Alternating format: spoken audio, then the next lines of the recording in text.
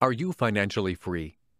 If you have come to a financial fork in the road and you want to take control of what you do today in order to change your financial destiny, Rich Dad's Cashflow Quadrant will help you chart your course. Each of us resides in at least one of the 4 quadrants of the Cashflow Quadrant. Where we are is determined by where our cash comes from. Many of us rely on paychecks and are therefore employees, while others are self-employed. Employees and self-employed individuals reside on the left side of the cash flow quadrant. The right side of the cash flow quadrant is for individuals who receive their cash from businesses they own or investments they own. Rich Dad's cash flow quadrant is about the 4 different types of people who make up the world of business, who they are, and what makes individuals in each quadrant unique. It will help you define where you are in the quadrant today and help you chart a course for where you want to be in the future as you choose your own path to financial freedom. While financial freedom can be found in all 4 of the quadrants, the skills of a B, business owner, or an I, investor, will help you to reach your financial goals more quickly. A successful E, employee, should also become a successful I, investor. This program is the second in the Rich Dad, Poor Dad series. For those of you who may not have listened to Rich Dad, Poor Dad, it was about the different lessons my 2 dads taught me about the subject of money and life choices. One was my real dad, and the other my best friend's dad.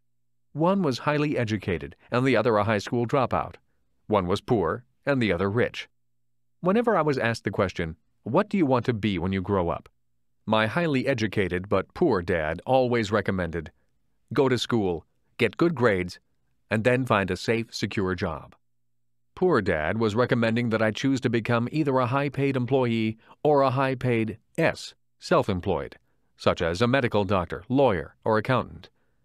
My poor dad was very concerned about a steady paycheck, benefits, and job security. My rich but uneducated dad, on the other hand, offered very different advice. He recommended, go to school, graduate, build businesses, and become a successful investor. This audio program is for people who are ready to change quadrants. It is for people who are ready to move beyond job security and begin to achieve financial security. It is not an easy life's path, but the prize at the end is worth the journey. It is the journey to financial freedom. Rich Dad told me a simple story when I was 12 years old that has guided me to great wealth and financial freedom. It was Rich Dad's way of explaining the difference between the left side of the cash flow quadrant, the E, employee, and S, self-employed quadrants, from the right side, or the B, business owner, and I, investor quadrants. It goes, once upon a time there was this quaint little village. It was a great place to live except for one problem. The village had no water unless it rained. To solve this problem once and for all, the village elders decided to put out to bid the contract to have water delivered to the village on a daily basis. 2 people volunteered to take on the task, and the elders awarded the contract to both of them. They felt that a little competition would keep prices low and ensure a backup supply of water. The first of the 2 people who won the contract, Ed, immediately ran out, bought 2 galvanized steel buckets, and began running back and forth along the trail to the lake, which was a mile away. He immediately began making money as he labored morning to dusk, hauling water from the lake with his 2 buckets. He would empty them into the large concrete holding tank the village had built. Each morning, he had to get up before the rest of the village awoke to make sure there was enough water for the village when it wanted it. It was hard work, but he was very happy to be making money and for having one of the 2 exclusive contracts for this business. The second winning contractor, Bill, disappeared for a while. He was not seen for months, which made Ed very happy since he had no competition. Ed was making all the money. Instead of buying 2 buckets to compete with Ed, Bill had written a business plan, created a corporation, found 4 investors, employed a president to do the work, and returned 6 months later with a construction crew. Within a year, his team had built a large-volume stainless steel pipeline which connected the village to the lake. At the grand opening celebration, Bill announced that his water was cleaner than Ed's water. Bill knew that there had been complaints about dirt in Ed's water. Bill also announced that he could supply the village with water 24 hours a day, 7 days a week. Ed could only deliver water on the weekdays. He did not work on weekends. Then Bill announced that he would charge 75% less than Ed did for the higher quality and more reliable source of water. The village cheered and ran immediately for the faucet at the end of Bill's pipeline. In order to compete, Ed immediately lowered his rates by 75%, bought 2 more buckets, added covers to his buckets, and began hauling 4 buckets each trip. In order to provide better service, he hired his 2 sons to give him a hand for the night shift and on weekends. When his boys went off to college, he said to them, "Hurry back, because someday this business will belong to you." For some reason, after college, his 2 sons never returned. Eventually, Ed had employees and union problems. The union was demanding higher wages, better benefits, and wanted its members to only haul 1 bucket at a time. Bill, on the other hand, realized that if this village needed water, then other villages must need water too. He rewrote his business plan and went off to sell his high-speed, high-volume, low-cost, and clean water delivery system to villages throughout the world. He only makes a penny per bucket of water delivered, but he delivers billions of buckets of water every day. Regardless if he works or not, billions of people consume billions of buckets of water, and all that money pours into his bank account. Bill has developed a pipeline to deliver money to himself as well as water to the villages. Bill lived happily ever after, and Ed worked hard for the rest of his life and had financial problems forever after. The end. This story of Bill and Ed has guided me for years. It has assisted me in my life's decision-making process. I often ask myself, am I building a pipeline or hauling buckets? And am I working hard or am I working smart? The answers to those questions have made me financially free, and financial freedom is what this program is about. I've divided this program into 3 sections. In the first part, I will explore the differences between people in the 4 quadrants. The next section is about personal change and identifies whom you have to be instead of what you have to do. The last section of this program will define the 7 steps that you can take on your path to change. Along the way, I will share more of my rich dad's secrets and help you choose your own path to financial freedom. Why don't you get a job? In 1985, my wife Kim and I were homeless. We were unemployed and had little money left from our savings. Our credit cards were exhausted, and we lived in an old brown Toyota with reclining seats that served as beds. At the end of 1 week, the harsh reality of who we were, what we were doing, and where we were headed began to sink in. Our homelessness lasted for another 2 weeks. A friend, when she realized our desperate financial situation, offered us a room in her basement. We lived there for 9 months. When friends and family were informed of our plight, the first question was always, "Why don't you get a job?" At first we attempted to explain, but in most instances we failed to clarify our reasons. To someone who values a job, it is difficult to explain why you might not want a job. Occasionally we did a few odd jobs and earned a few dollars here and there, but we did that only to keep food in our stomachs and gas in the car. I must admit that during moments of deep personal doubt, the idea of a safe, secure job with a paycheck was appealing. But because job security was not what we were looking for, we kept pushing on, living day to day, on the brink of the financial abyss. That year, 1985, was the worst of our lives, as well as one of the longest. Anyone who says that money isn't important obviously has not been without it for long. Kim and I fought and argued often. Fear, uncertainty, and hunger shortens the human emotional fuse, and often we fight with the person who loves us the most. Yet, love held the 2 of us together, and our bond as a couple grew stronger because of the adversity. We knew where we were going. We just did not know if we would ever get there. We knew we could always find a safe, secure, high-paying job. Both of us were college graduates with good job skills and solid work ethics. But we were not going for job security. We were going for financial freedom. In 1989, we were millionaires. Although financially successful in some people's eyes, we still had not reached our dreams. By then, we never had to work again for the rest of our lives. Barring any unforeseen financial disaster, we were both financially free. Kim was 37 and I was 47. It doesn't take money to make money. I often hear people say it takes money to make money. I disagree. We had no money when we started, and we were in debt. It also does not take a good formal education. Many successful people have left school without receiving a college degree. People such as Thomas Edison, Henry Ford, Bill Gates, Ted Turner. So what does it take? My answer? It takes a dream, a lot of determination, a willingness to learn quickly, and the ability to use your God-given assets properly and to know which sector of the cash flow quadrant to generate your income from. Which quadrant do you generate your income from? Rich Dad's cash flow quadrant represents the different methods by which income or money is generated. For example, an employee earns money by holding a job and working for someone else or a company. Self-employed people earn money working for themselves. A business owner owns a business that generates money, and investors earn money from their various investments. In other words, money generating more money. Different methods of income generation require different frames of mind, different technical skills, different educational paths, and different types of people. Different people are attracted to different quadrants. You can earn income in all 4 quadrants. Most of us have the potential to generate income from all 4 quadrants. Which quadrant you or I choose to earn our primary income from is not so much what we learned in school. It is more about who we are at the core, our core values, strengths, weaknesses, and interests.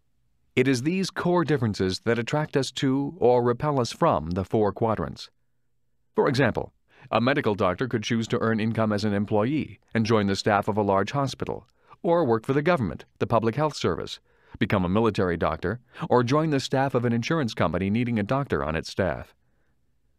The same doctor could also decide to earn income as an S, self-employed, and start a private practice, setting up an office, hiring staff, and building a private list of clients. Or the doctor could decide to become a B, business owner, and own a clinic or laboratory and have other doctors on staff. The doctor probably would hire a business manager to run the organization. In this case, the doctor would own the business but not have to work in it. The doctor could also decide to own a business that has nothing to do with the medical field while still practicing medicine somewhere else. In this case, the doctor would be earning income as both an E, employee, and as a B, business owner. As an I, investor, the doctor also could generate income from being an investor in someone else's business, or in vehicles like the stock market, bond market, and real estate. The important words are generate income from. It is not so much what we do, but more how we generate income. More than anything, it is the internal differences of our core values, strengths, weaknesses, and interests that affect which quadrant we decide to generate our income from. Some people love being employees, while others hate it. Some people love owning companies but do not want to run them. Others love owning companies and also love running them. Certain people love investing, while others only see the risk of losing money. Most of us are a little of each of these characters. Being successful in the 4 quadrants often means redirecting some internal core values. Not all quadrants are equal. By knowing the different features of each quadrant, you'll have a better idea as to which quadrant or quadrants might be best for you. For example, one of the reasons I chose to work predominantly in the B, business owner, and I, investor quadrants is because of tax advantages. For most people working on the left side of the quadrant, there are few legal tax breaks available. Yet legal tax breaks abound on the right side of the quadrant. By working to generate income in these quadrants, I could acquire money faster and keep that money working for me longer without losing large chunks to pay taxes. When people ask why Kim and I were homeless back in 1985, I tell them it was because of what my rich dad taught me about money. For me, money is important, yet I did not want to spend my life working for it. That is why I did not want a job. If we were going to be responsible citizens, Kim and I wanted to have our money work for us rather than spend our lives physically working for money. That is why the cash flow quadrant is so important. It distinguishes between the different ways in which money is generated. There are ways of being responsible and creating money other than physically working for it. But in order to embrace wealth, it is essential to understand your relation to it. My highly educated dad had a strong belief that the love of money was evil, that to profit excessively meant you were greedy. He often said, "I'll never be rich," or "investing is risky," or "money isn't everything." My rich dad had a different point of view. He thought it foolish to spend your life working for money and pretend that money was not important. Rich dad believed that life was more important than money, but money was important for supporting life. He often said, "You only have so many hours a day, and you can only work so hard. So why work hard for money? Learn to have money, and people work hard for you, and you can be free to do the things that are important." To my rich dad, what was important was to have lots of time to raise his kids, to have money to donate to charities and projects he supported, to bring jobs and financial stability to the community, to have time and money to take care of his health, and to be able to travel the world with his family. "Those things take money," said Rich Dad. "That is why money is important to me. Money is important, but I don't want to spend my life working for it. It was my rich dad who often referred to the Cashflow Quadrant when I was a young boy. He would explain to me the difference between someone who was successful on the left side versus the right side. Having two dynamic and successful father figures around me gave meaning to what each was saying. But it was what they were doing that allowed me to begin to notice the differences between the ES side of the quadrant and the BI side. One painful lesson I experienced as a young boy was simply how much time one dad had available to spend with me versus the other. As the success and prominence of both dads grew, it was obvious that one dad had less and less time to spend with his wife and 4 children. My real dad was always on the road, at meetings, or dashing off to the airport for more meetings. The more successful he got, the fewer dinners we had together as a family. Weekends he spent at home in his crowded little office buried under paperwork. My rich dad, on the other hand, had more and more free time as his success grew. One of the reasons I learned so much about money, finance, business, and life was simply because my rich dad had more and more free time for his children and me. Although both dads made more and more money as they became successful, my real dad, the educated one, also got further into debt.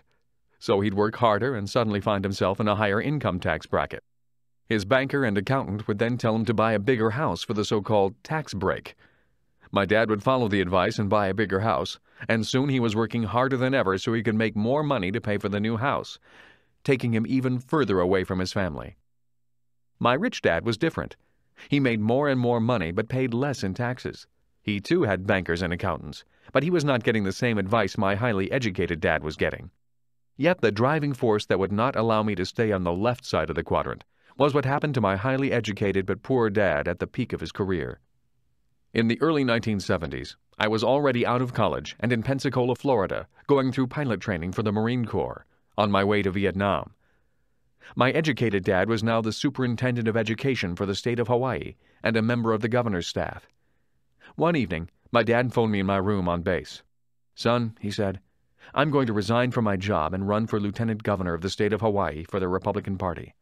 I gulped and then said, "You're going to run for office against your boss?" "That's right," he replied. "Why?" I asked. "Republicans do not have a chance in Hawaii. The Democratic Party and the labor unions are too strong." "I know, son. I also know that we do not have a prayer of winning. Judge Samuel King will be the candidate for governor, and I will be his running mate." "Why?" I asked again. "Why run against your boss if you know you're going to lose?" "Because my conscience won't let me do anything else. The games these politicians are playing disturb me." "Are you saying they're corrupt?" I asked. "I don't want to say that," said my real dad. He was an honest and moral man who rarely spoke badly about anyone. He was always a diplomat. Yet I could tell from his voice that he was angry and upset when he said, "I'll just say that my conscience bothers me when I see what goes on behind the scenes. I could not live with myself if I turned a blind eye and did nothing. My job and paycheck are not as important as my conscience." After a long silence, I realized that my dad's mind was made up.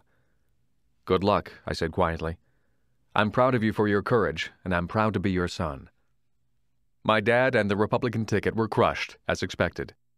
The re-elected governor sent the word out that my dad was never to get a job again with the government for the state of Hawaii, and he never did. At the age of 54, my dad went looking for a job, and I was on my way to Vietnam. At middle age, my dad went from jobs with big titles and low pay to more jobs with big titles and low pay. He was a tall, brilliant, and dynamic man who was no longer welcome in the only world he knew. He tried starting several small businesses, and even bought a famous franchise, but they all failed. As he grew older and his strength slipped away, so did his drive to start over again. His lack of will became even more pronounced after each business failure. He was a successful E employee, trying to survive as an S, self-employed, a quadrant in which he had no training or experience and for which he had no heart. He loved the world of public education, but he could not find a way to get back in. He died frustrated and a little angry, yet he died with a clear conscience. So what kept me going in the darkest of hours?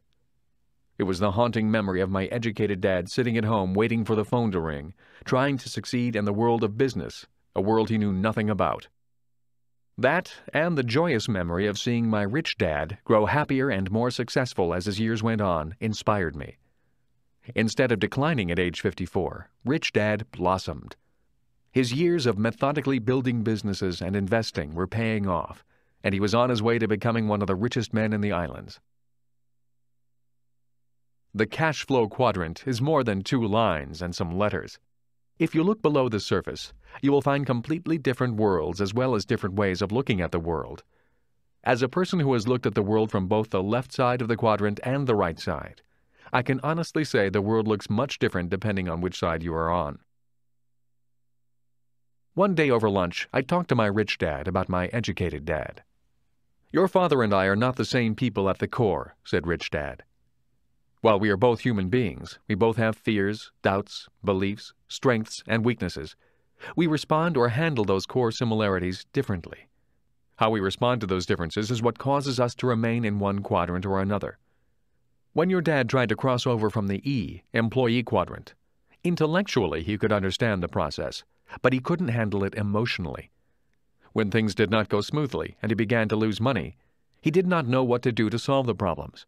So he went back to the quadrant he felt most comfortable in. The E and sometimes S quadrant," I said. Rich Dad nodded his head.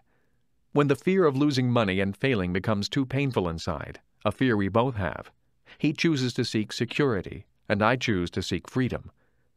Even though we're all human beings, when it comes to money and the emotions attached to money, we all respond differently. And it's how we respond to those emotions that often determines which quadrant we choose to generate our income from." "Different quadrants, different people," I said. "That's right," said Rich Dad. "And if you're going to be successful in any quadrant, you need to know more than just technical skills. You also need to know the core differences that cause people to seek different quadrants. Know that, and life will be much easier." What are the differences? How do I tell if people are in E, S, B, or I without knowing much about them? One of the ways is by listening to their words. A person who comes from the E, or employee quadrant, might say, "I am looking for a safe, secure job with good pay and excellent benefits." A person who comes from the S, or self-employed quadrant, might say, "My rate is $35 per hour," or "My normal commission rate is 6% of the total price," or "I can't seem to find people who want to work and do the job right," or "I've got more than 20 hours into this project." A person operating out of the B, or business owner quadrant, might say, "I'm looking for a new president to run my company." Lastly, someone operating out of the I, or investor quadrant, might say, "Is my cash flow based on an internal rate of return or net rate of return?" Words are tools. Once my rich dad knew who the person he was interviewing was at the core, at least for that moment, he would know what that person was really looking for, what he had to offer, and what words to use when speaking to him. Rich Dad always said, words are powerful tools. If you want to be a leader of people, then you need to be a master of words. One word may excite one type of person, while that same word would completely turn off another person. For example, the word risk might be exciting to a person in the I, investor quadrant, while evoking total fear to someone in the E, employee quadrant. He would say, "Hear their words, feel their souls." Because behind the words a person chooses are the core values and core differences of that individual. When I hear the word secure or benefits, I get a sense of who the person might be at the core. The word secure is a word often used in response to the emotion of fear. If a person feels fear, then the need for security is often a commonly used phrase for someone who comes predominantly from the E, employee quadrant. When it comes to money and jobs, there are many people who simply hate the feeling of fear that comes with economic uncertainty, hence the desire for security. The word benefit means people would also like some kind of additional reward that is spelled out, a defined and assured extra compensation, such as a healthcare or retirement plan. The key is that they want to feel secure and see it in writing. Uncertainty does not make them happy. Certainty does. For them, the idea of security is often more important than money. The S, self-employed, want to be their own bosses, or they like to do their own thing. Often, when it comes to the subject of money, a hardcore S, self-employed, does not like to have his or her income be dependent on other people. Those who are self-employed do not like having the amount of money they earn dictated by someone else, or by a group of people who might not work as hard as they do. They also understand that if they do not work hard, then they don't deserve to be paid much. When it comes to money, they have fiercely independent souls. So while the employee often will respond to the fear of not having money by seeking security, the S, self-employed, will often respond by taking control of the situation and doing it on their own. When it comes to fear and financial risk, they want to take the bull by the horns. In this group, you find well-educated professionals who spend years in school, such as doctors, lawyers, and dentists. Also in the S, self-employed group, are people who took educational paths other than, or in addition to, traditional school. In this group are direct commission salespeople, real estate agents, small business owners, restaurateurs, consultants, therapists, hairstylists, and artists, to name a few.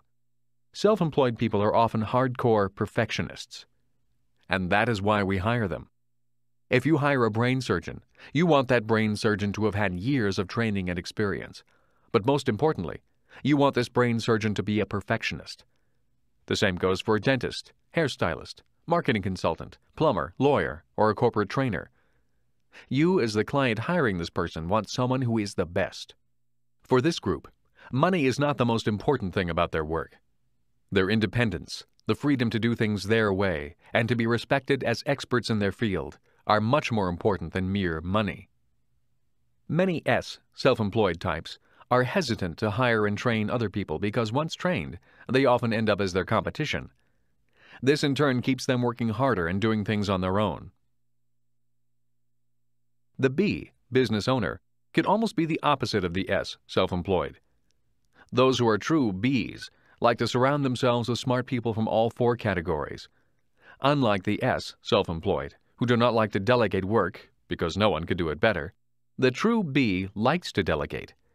The true motto of a B is, why do it yourself when you can hire someone to do it for you, and they can do it better? Henry Ford fit this mold. My rich dad's idol was Henry Ford. He had me read books about people like Ford and John D. Rockefeller, the founder of Standard Oil. Rich Dad constantly encouraged his son and me to learn the essence of leadership and the technical skills of business.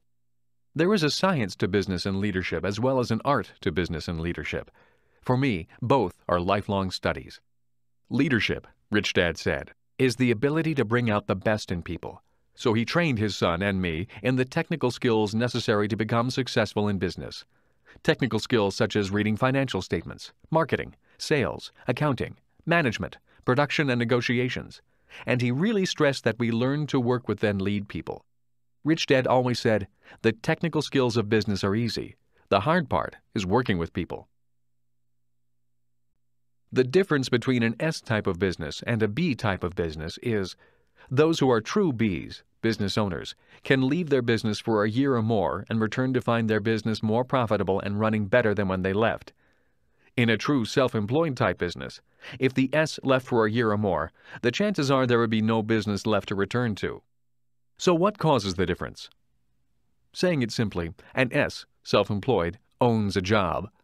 A B, business owner, owns a system and then hires competent people to operate the system. Or, put another way, in many cases the S, self-employed, is the system. That is why they cannot leave. To be successful as a B, business owner, requires ownership or control of systems and the ability to lead people. For S's, self-employed, to evolve into B's, business owners, they need to convert who they are and what they know into a system, and many are not able to do that, or they are often too attached to the system. Many people come to me for advice on how to start a company or ask me how to raise money for a new product or idea. I listen, usually for about 10 minutes, and within that time I can tell where their focus is. Is it the product or the system of business? In those 10 minutes, I most often hear words such as these. Remember the importance of being a good listener and allowing words to direct you to the core value of a person's soul. This is a far better product than company XYZ makes. I've looked everywhere and nobody has this product. I'll give you the idea for this product. All I want is 25% of the profits. I've been working on this product, book, music score, invention for years. These are the words of a person generally operating from the left side of the quadrant, the E, employee, or S, self-employed side. Since I need to be gentle at this time, because we are dealing with core values and ideas, at this point of the conversation, I often use the McDonald's hamburger example for clarification. I slowly ask, can you personally make a better hamburger than McDonald's? So far, 100% of the people I've talked with about their new idea or product have said yes. At this point, I ask them the next question. Can you personally build a better business system than McDonald's? Some people see the difference immediately, and some do not. And I would say the difference is whether the person is fixated on the left side of the quadrant, which is focused on the idea of the better burger, or on the right side of the quadrant, which is focused on the system of business. I do my best to explain that there are a lot of entrepreneurs out there offering far superior products or services, but only McDonald's has the system that has served billions of burgers. The reality is, there are unlimited new ideas, billions of people with services or products to offer, millions of products, and only a few people who know how to build excellent business systems. Bill Gates of Microsoft did not build a great product. He bought somebody else's product and built a powerful global system around it. The I, investor, makes money with money. They do not have to work because their money is working for them. The I, investor quadrant, is the playground of the rich. Regardless of which quadrant people make their money in, if they hope someday to be rich, they ultimately must come to the I quadrant.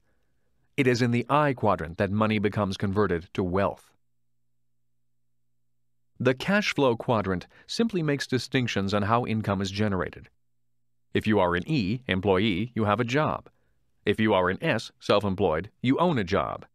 But if you own a system and people work for you, you are a B, business owner. And finally, if you are an I, investor, your money works for you.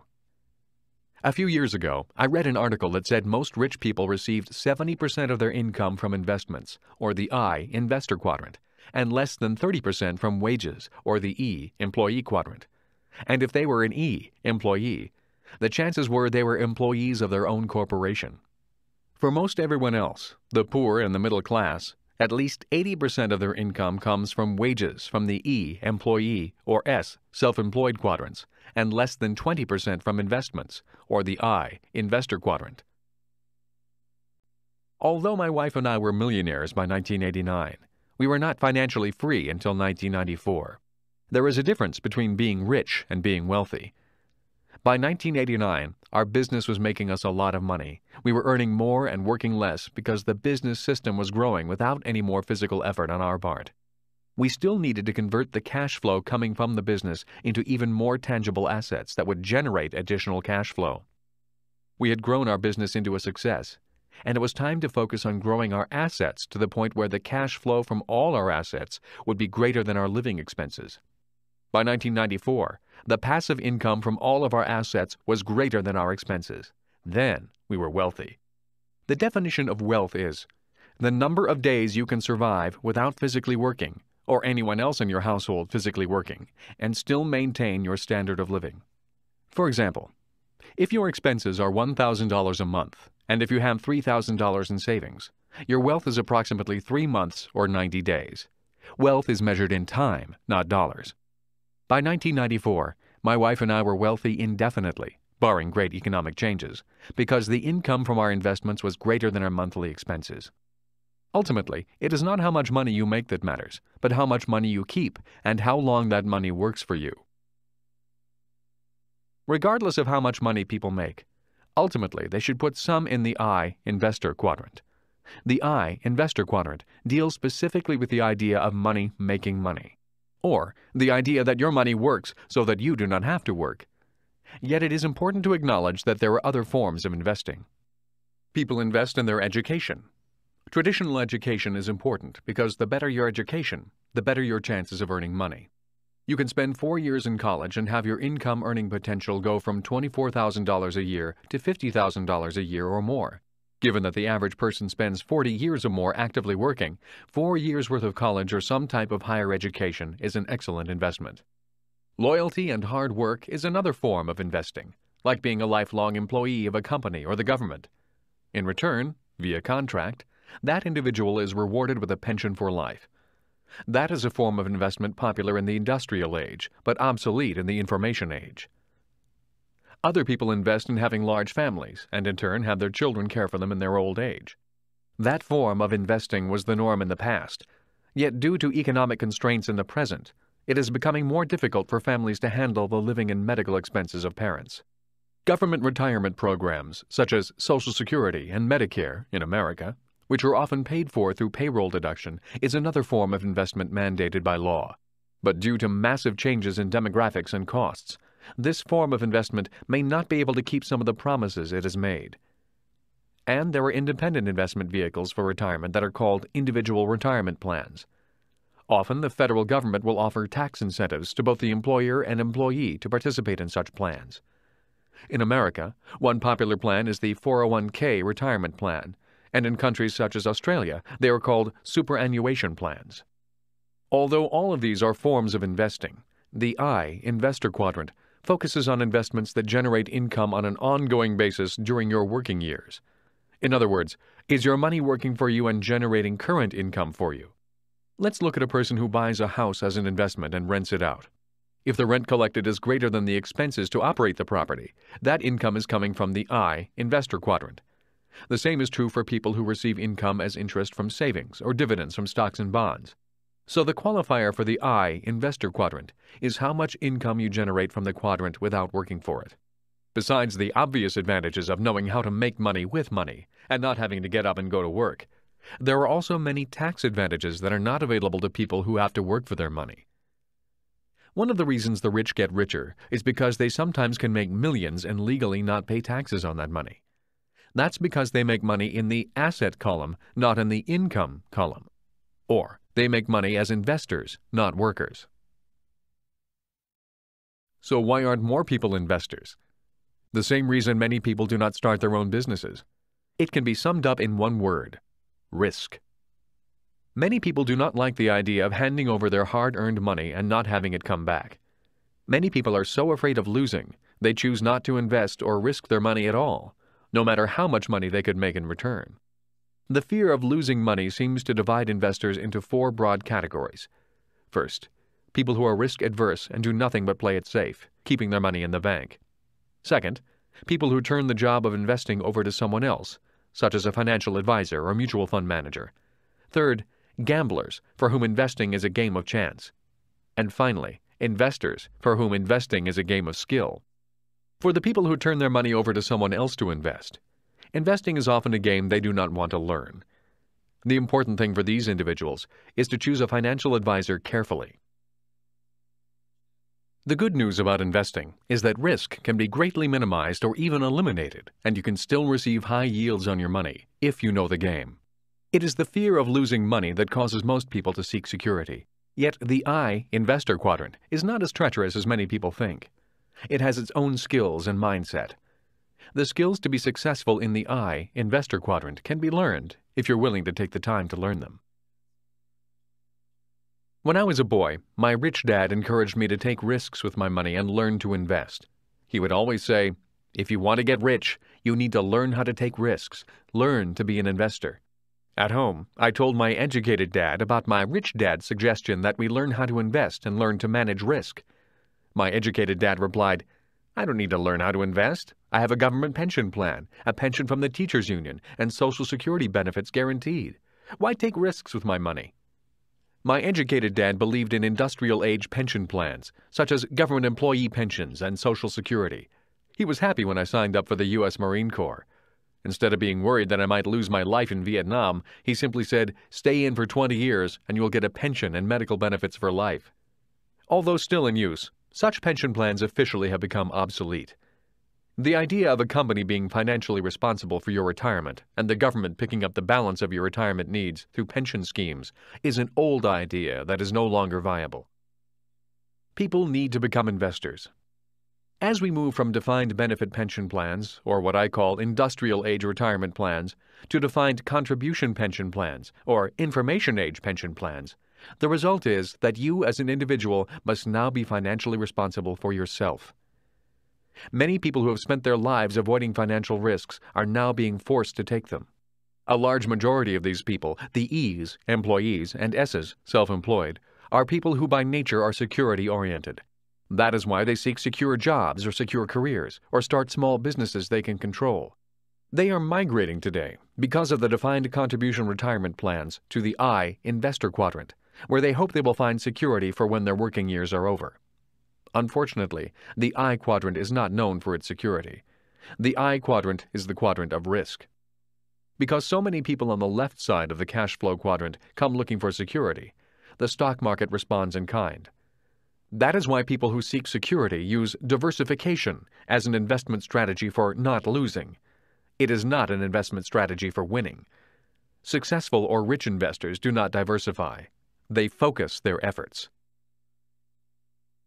Learn to manage risk. It is possible to invest for high returns with low risk. All you have to do is learn how it's done. It is not hard. In fact, it's much like learning how to ride a bike. In the early stages, you may fall down, but after a while, the falling stops and investing becomes second nature, just as riding a bicycle is for most of us. The problem with the left side of the cash flow quadrant is that most people go there to avoid financial risk. Instead of avoiding risk, I recommend learning how to manage financial risk. People who take risks change the world. Too many people have come to depend on government to eliminate the risks of life. The beginning of the information age is the end of big government as we know it. Big government has just become too expensive. Unfortunately, the millions of people around the world that have come to depend upon the idea of entitlements and pensions for life will be left behind financially. The information age means we all need to become more self-sufficient and begin to grow up. The times are changing. My concern in this program is for those individuals who want to make the move from the left side of the quadrant to the right side, but don't know where to start. Anyone can make the move with the right skills and determination. Why people choose security over freedom. The primary reason many people seek job security is because that is what they are taught to seek at home and at school. Because most of us learn little to nothing about money at home or at school, it is only natural that many of us cling even more tightly to the idea of job security instead of reaching for financial freedom. If you analyze the cash flow quadrant, you will notice that the left side is motivated by security and the right side is motivated by freedom. Trapped by debt. The main reason that 90% of the population is working on the left side is simply because that is the side they learn about in school. They then leave school and are soon deeply in debt. So deeply in debt that they must cling even tighter to a job or professional security just to pay the bills. If we track the life of average educated people, the financial script often goes like this. The child goes to school, graduates, finds a job, and soon has some money to spend. The young adult can now afford to rent an apartment, buy a TV set, new clothes, some furniture, and of course a car. And now the bills begin to come in.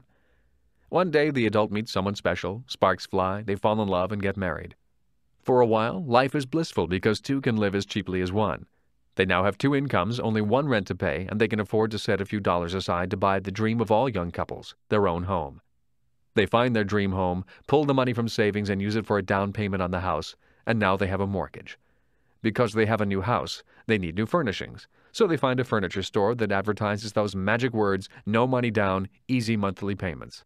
Life is wonderful, and they throw a party to have all their friends over to see their new house, new car, new furniture, and new toys. They are now deeply in debt for the rest of their lives. Then the first child arrives.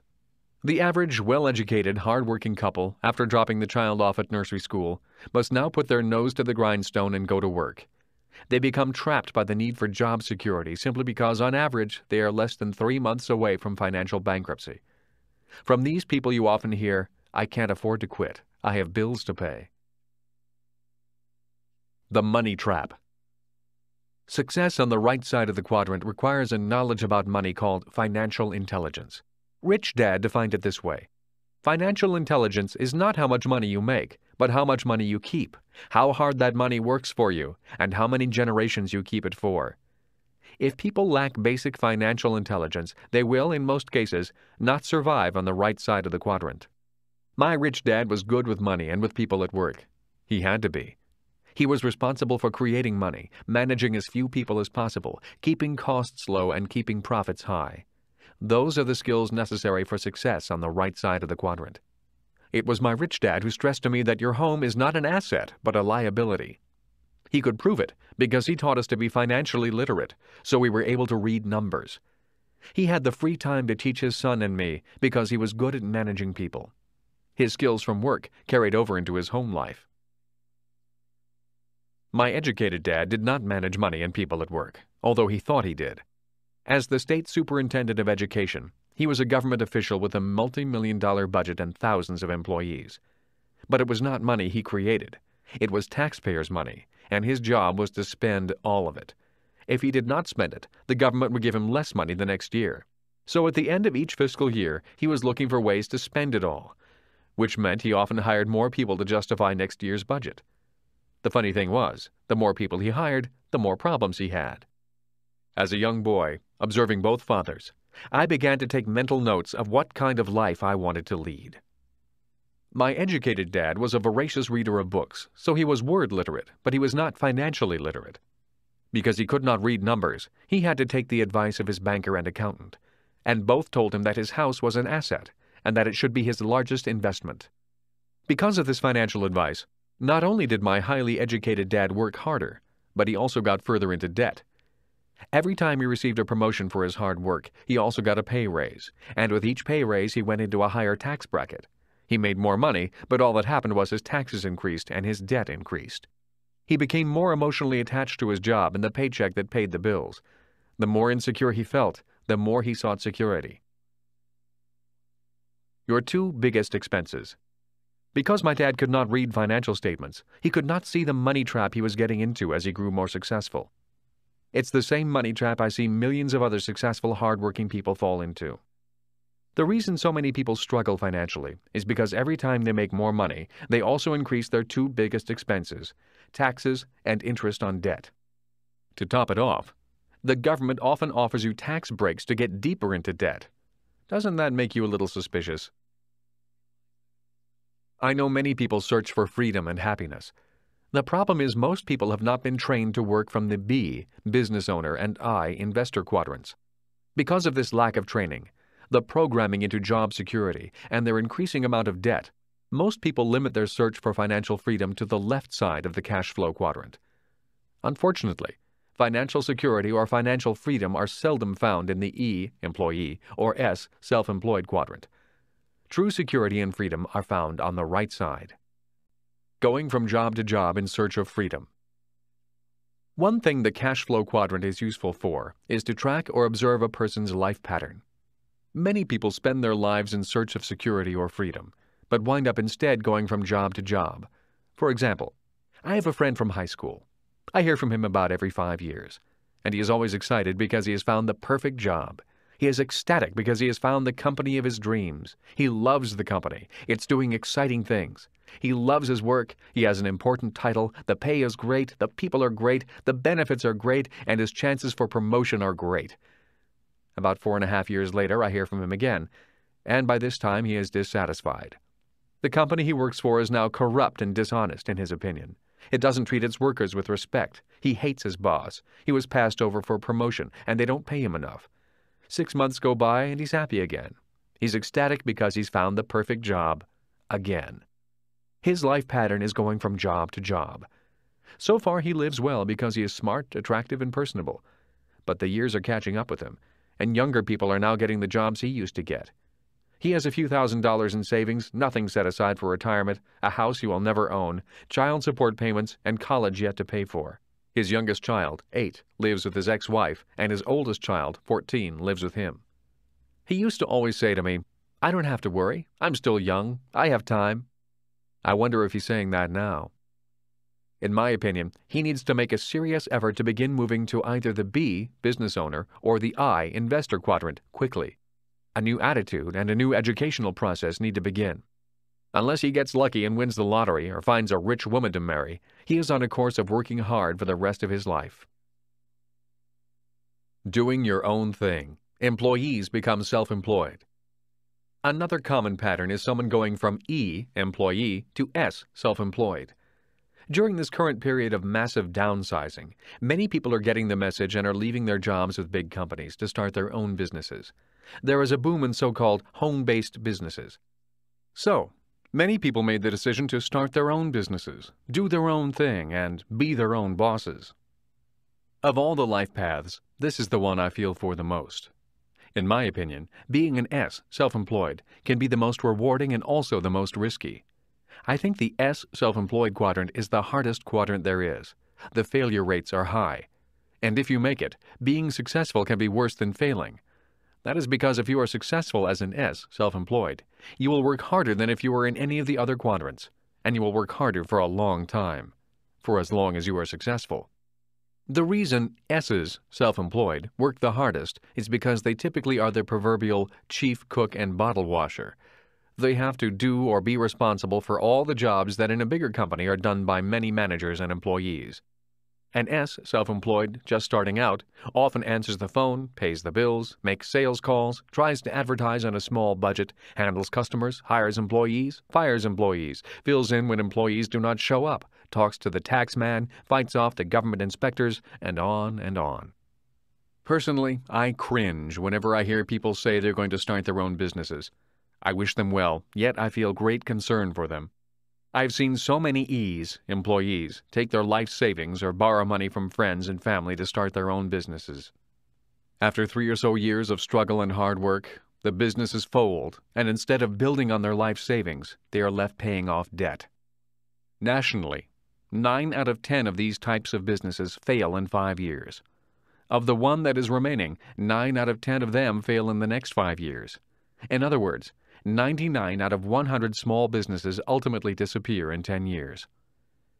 I think the reason most fail in the first 5 years is due to the lack of experience and lack of capital. The reason the one survivor often fails in the second 5 years is not due to lack of capital, but lack of energy.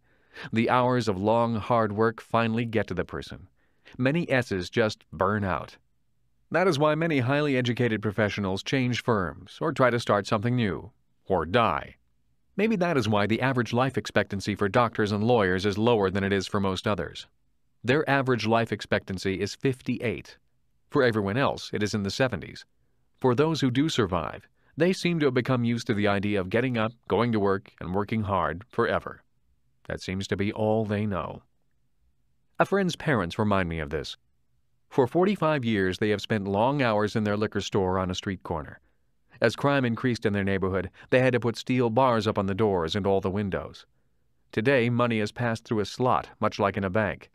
I go by occasionally to see them. They are wonderful, sweet people, but it saddens me to see them as virtual prisoners in their own business, from 10 in the morning till 2 the next morning, staring out from behind the bars. Many wise S's, self-employed, sell their businesses at their peak before they run out of steam to someone with energy and money. They take some time off and they start something new. They keep doing their own thing and love it. Importantly, they know when to get out. If you were born prior to 1930, the advice, go to school, get good grades, find a safe, secure job, was good advice. But if you were born after 1930, it is bad advice. For people who earn their income out of the E, employee quadrant, there are virtually no tax breaks left. Today in America, being an employee means you are a 50-50 partner with the government. That means the government ultimately will take 50% or more of an employee's earnings, and much of that even before the employee sees the paycheck. When you consider that the government offers you tax breaks for going further into debt, the path to financial freedom is virtually impossible for most people in the E, employee quadrant, and for most in the S, self-employed quadrant. I often hear accountants tell clients who begin earning more income from the E, employee quadrant, to buy a bigger house so they can receive a bigger tax break. While that might make sense to someone on the left side of the cash flow quadrant, that makes no sense to someone on the right side of the quadrant. Who pays the most taxes? The rich pay few income taxes. Why? Simply because they do not earn their money as employees. The ultra-rich know that the best way to avoid taxes legally is by generating that income out of the B, business owner, and I, investor quadrants. If people earn money in the E, employee quadrant, the only tax break they are offered is to buy a bigger house and go into greater debt. From the right side of the cash flow quadrant, that is not too financially intelligent.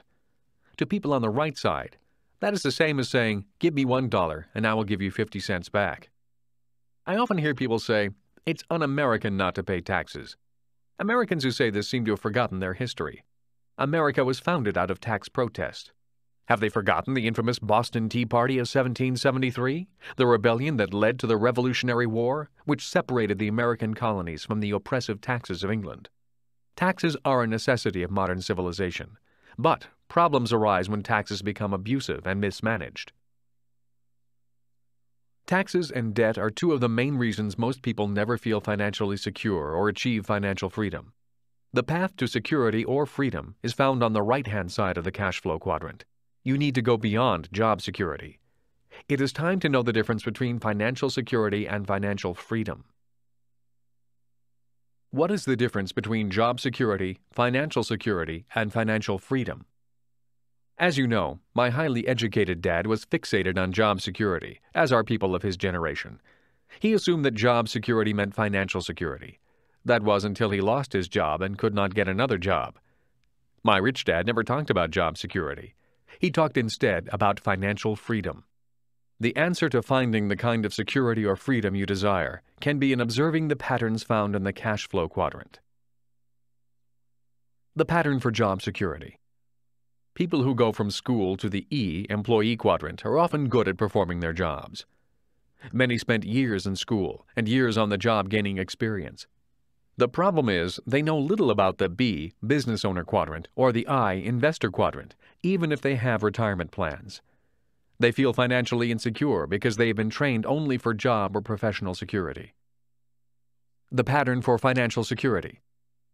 To become more financially secure, I suggest, in addition to performing their jobs in the E, employee, or S, self-employed quadrants, individuals become educated in the B, business owner, or I, investor quadrants. This is the pattern of study my rich dad recommended. It is the path to financial freedom. This is true financial freedom because in the B, business owner quadrant, people are working for you, and in the I, investor quadrant, your money is working for you. You are free to work or not to work. Your knowledge in these two quadrants has brought you complete physical freedom from work. If you look at the ultra-rich, their pattern in the quadrant typically reveals that they start as a B, business owner, and then they become an I, investor.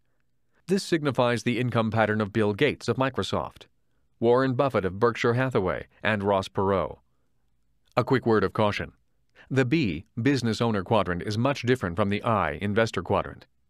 I've seen many successful Bs, business owners, sell their businesses for millions, and their newfound wealth goes to their heads. They tend to think that their dollars are a measure of their IQ, so they swagger on down to the I, investor quadrant, and lose it all.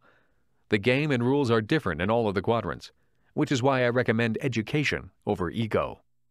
Just as in the case of financial security, having income generated from two quadrants gives you greater stability in the world of financial freedom. There are different financial paths people can choose. Unfortunately, most people choose the path of job security. When the economy starts wobbling, they often cling more desperately to job security. They wind up spending their lives there. At a minimum, I recommend becoming educated in financial security, which is feeling confident about your job and feeling confident about your ability to invest in good times and in bad times. A big secret is that true investors make more money in bad markets. They make their money because the non-investors are panicking and selling when they should be buying. That is why I'm not afraid of the possible coming economic changes, because change means wealth is being transferred. Your boss cannot make you rich. The economic changes currently happening are partly from the sales and mergers of companies. The reality is your boss's job is not to make you rich. Your boss's job is to make sure you get your paycheck. It is your job to become rich if you want to. And that job begins the moment you receive your paycheck. If you have poor money management skills, then all the money in the world cannot save you. If you budget your money wisely and learn about either the B, business owner, or I, investor quadrant, then you are on your own path to great personal fortune and, most importantly, freedom.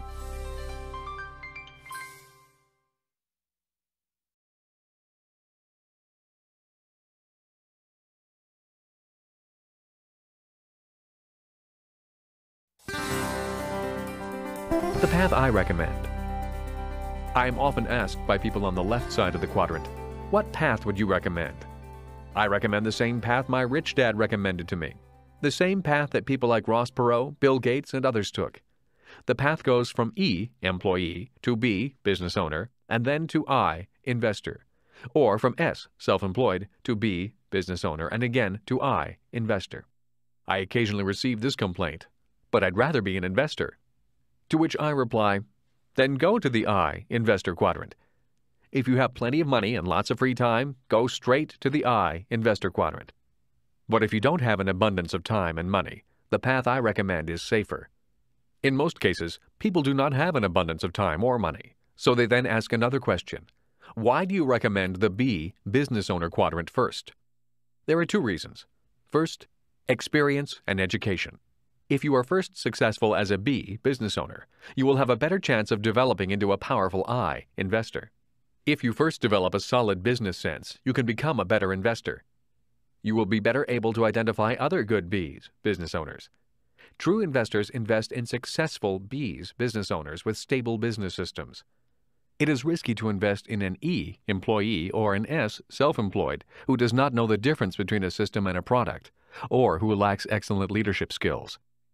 The second reason I recommend the B, business owner quadrant, is cash flow. If you have a business that is up and running, then you should have the free time and the cash flow to support the ups and downs of the I, investor quadrant. Many times I meet people from the ES quadrants who are so tight on cash they could not afford to take any kind of financial loss. One market swing and they are wiped out financially because they operate financially at red line. The reality is, investing is capital and knowledge intensive. Sometimes it takes lots of capital and time to gain that knowledge. Many successful investors have lost many times before winning.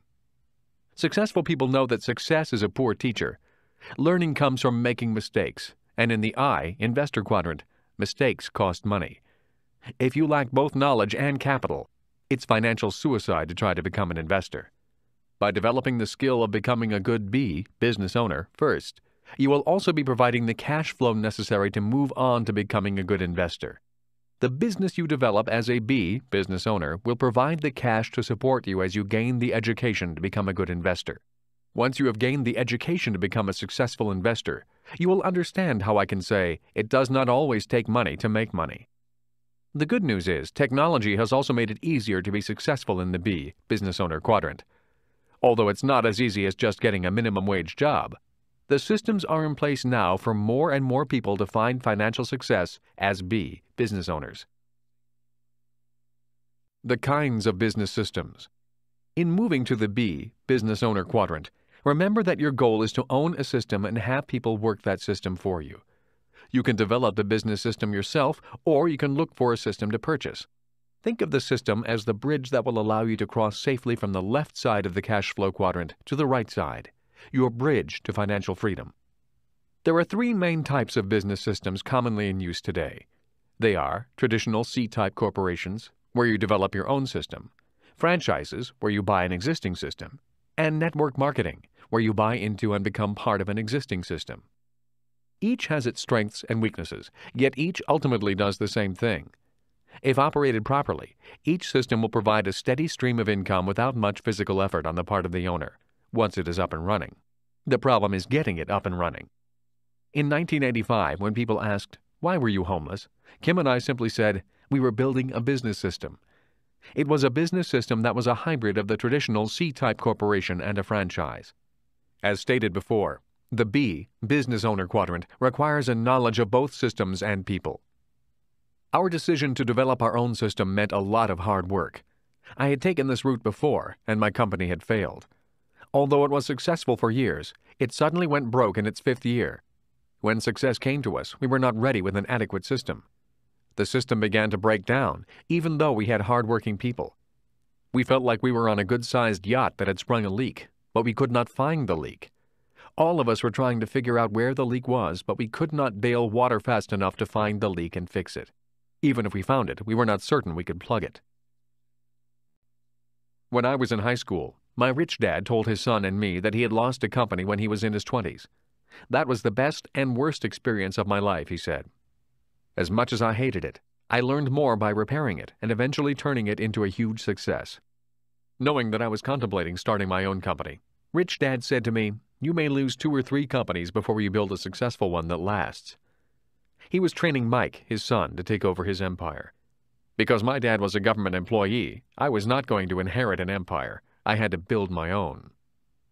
Rich Dad always said, "We learn the most about ourselves when we fail, so don't be afraid of failing. Failing is part of the process of success. You cannot have success without failure." So unsuccessful people are people who never fail. Maybe it was a self-fulfilling prophecy, but in 1984, the company that went down was my third company. I had made millions and had lost millions, and was starting all over again when I met Kim. The reason I know she did not marry for my money is because I did not have any money. When I told her what I was going to do, build company number 4, she did not back away. "I'll build it with you," was her reply, and she was true to her word. Along with another partner, we built a business system with 11 offices worldwide that generated income regardless of whether we worked.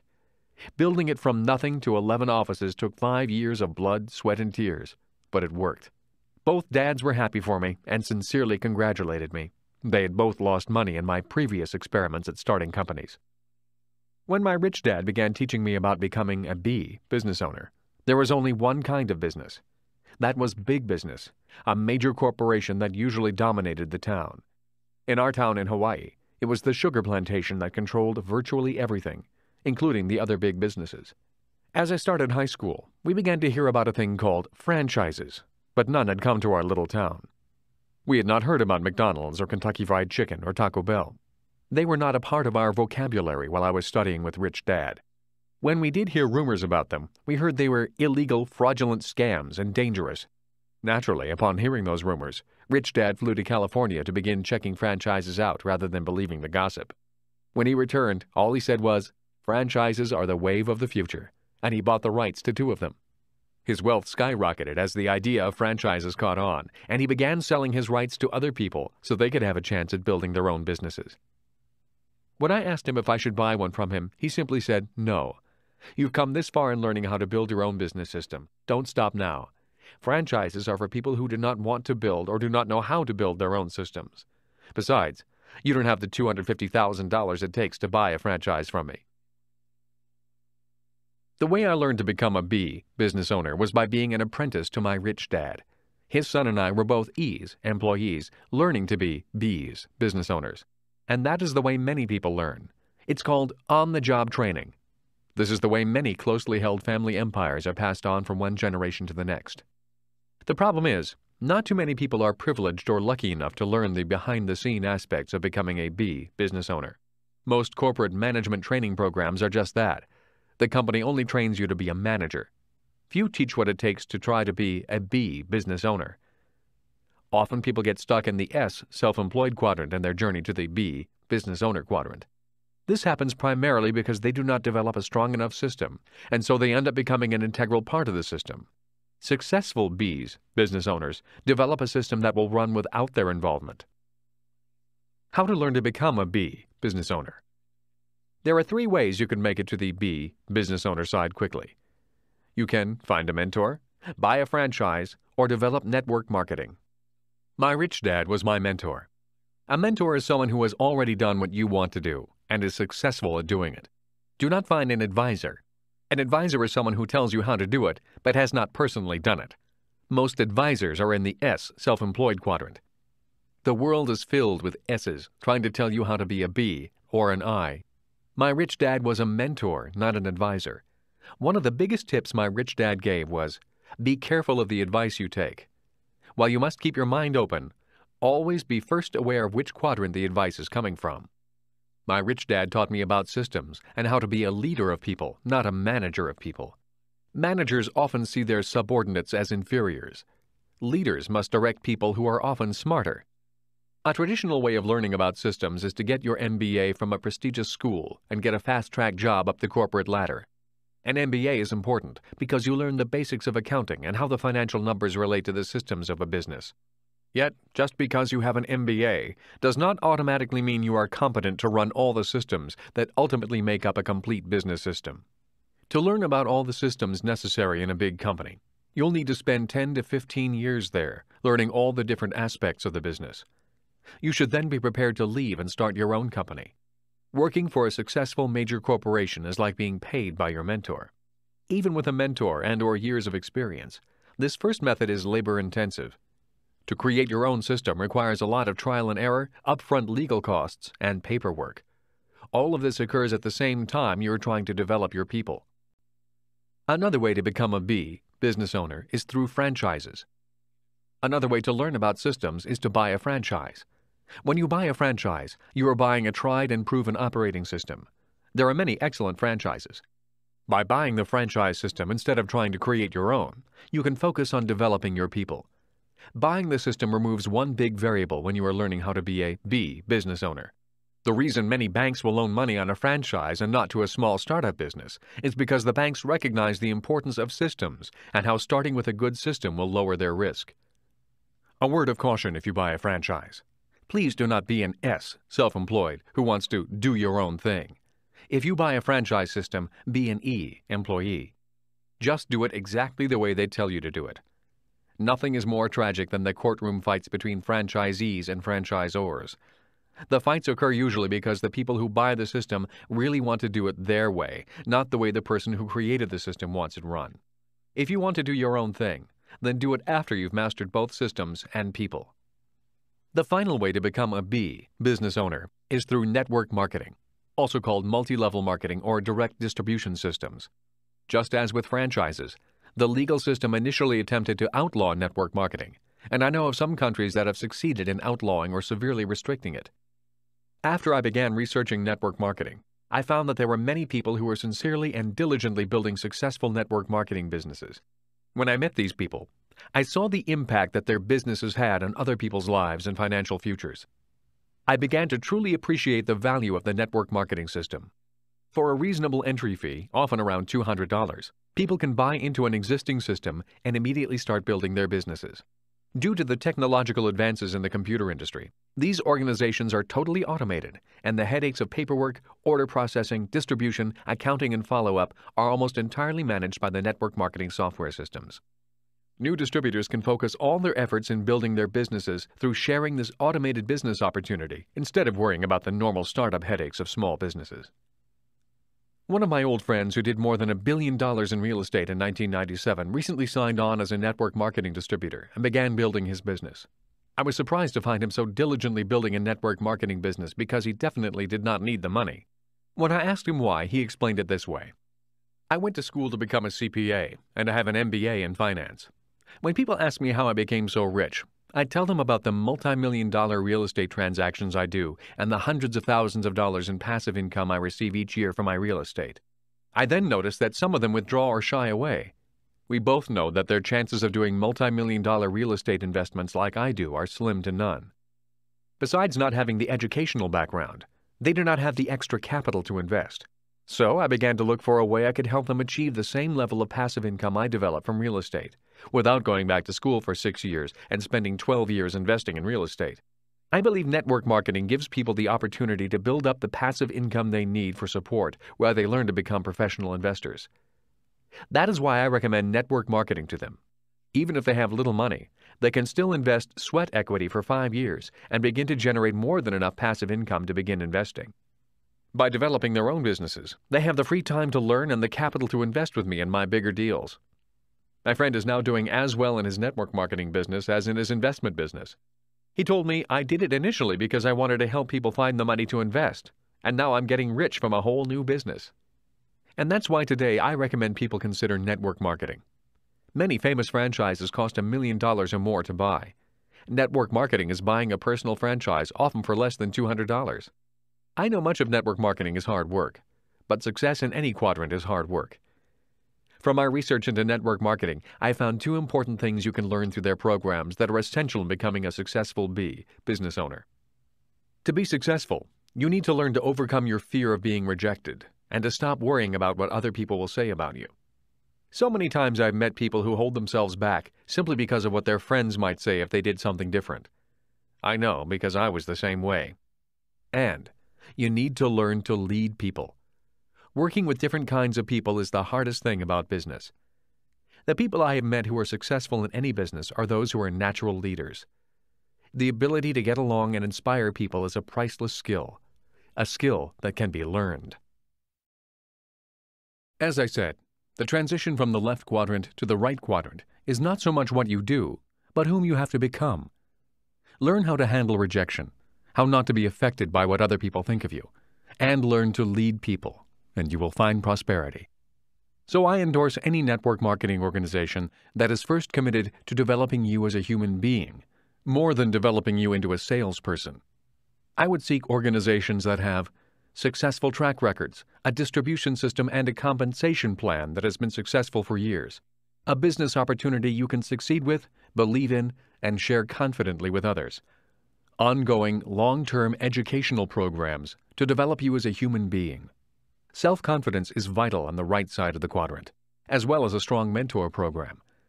You want to learn from leaders, not advisors, people who are already leaders on the right side of the quadrant and want you to succeed.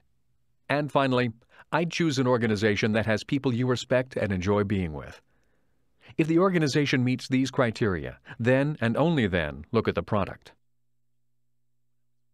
A system is a bridge to freedom. Being homeless was not an experience I want to repeat.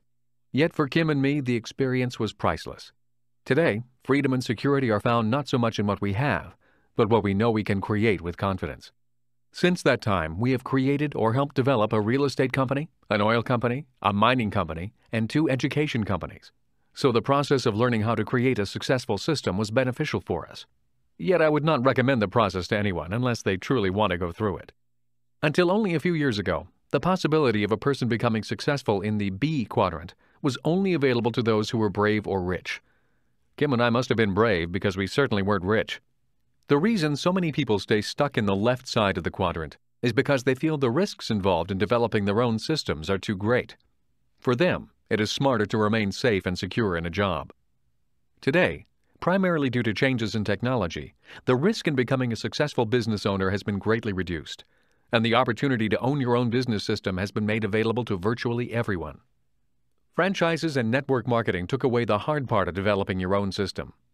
You acquire the rights to a proven system, and then your only job is to develop your people. Think of these business systems as bridges. Bridges that will provide a path for you to cross safely from the left side to the right side of the cash flow quadrant, your bridge to financial freedom. The 7 levels of investors. My rich dad once asked me, "What is the difference between a person who bets on horses and a person who picks stocks?" "I don't know," was my response. "Not much," was his answer. "Never be the person who buys the stock. What you want to be when you grow up is the person who creates the stock that brokers sell and others buy." For a long time, I did not understand what my rich dad really meant.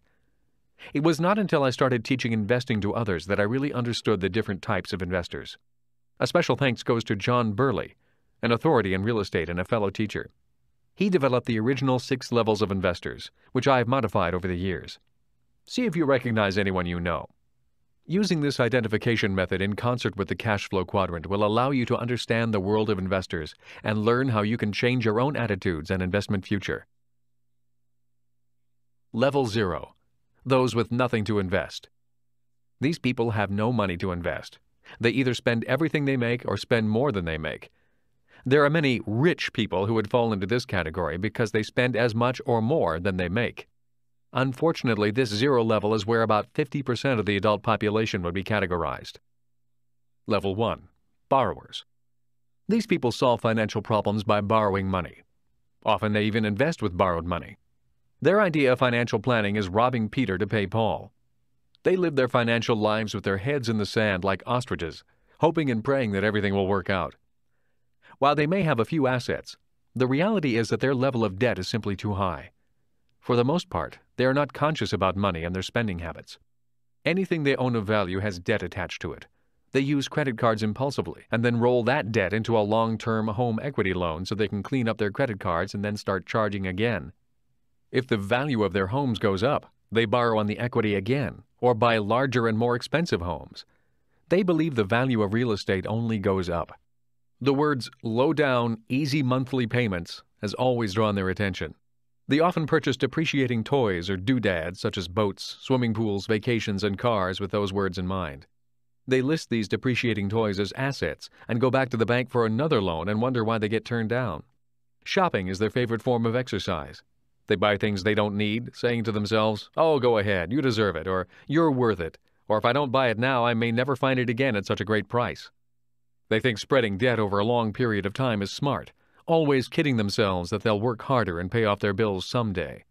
They spend everything they make and then some. If they have money, it gets spent. If they don't have the money, they borrow it. When asked what their problem is, they will say they just don't make enough money. They think more money will solve the problem. No matter how much they make, they only get deeper into debt. They fail to see that the problem is not necessarily income or lack of it, but rather their money habits. They often argue with loved ones about money, emphatically defending their need to buy this or that. They live in complete financial denial, pretending that miraculously their money problems will someday disappear, or they pretend they will always have enough money to spend on whatever they desire. This level of investor can often look rich. They may have big houses and flashy cars, but if you check, they buy on borrowed money. They may also make a lot of money, but they are one professional accident away from financial ruin. Level 2. Savers. These people put aside a small amount of money, usually, on a regular basis.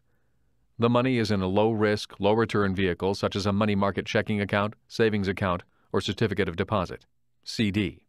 If they have an individual retirement account, IRA, they have it with a bank or in a mutual fund cash account. They often save to consume rather than to invest, saving for a new TV, car, vacation, etc. They believe in paying in cash. They are afraid of credit and debt. Instead, they like the security of money in the bank. Even when shown that in today's economic environment, savings give a negative return after inflation and taxes, they are still unwilling to take on much risk. Little do they know that the U.S. dollar has lost 90% of its value since 1950 and continues to lose value annually at a greater rate than the interest a bank pays them. They often have whole life insurance policies because they love the feeling of security. People in this group often waste their most precious asset, which is time, trying to save pennies.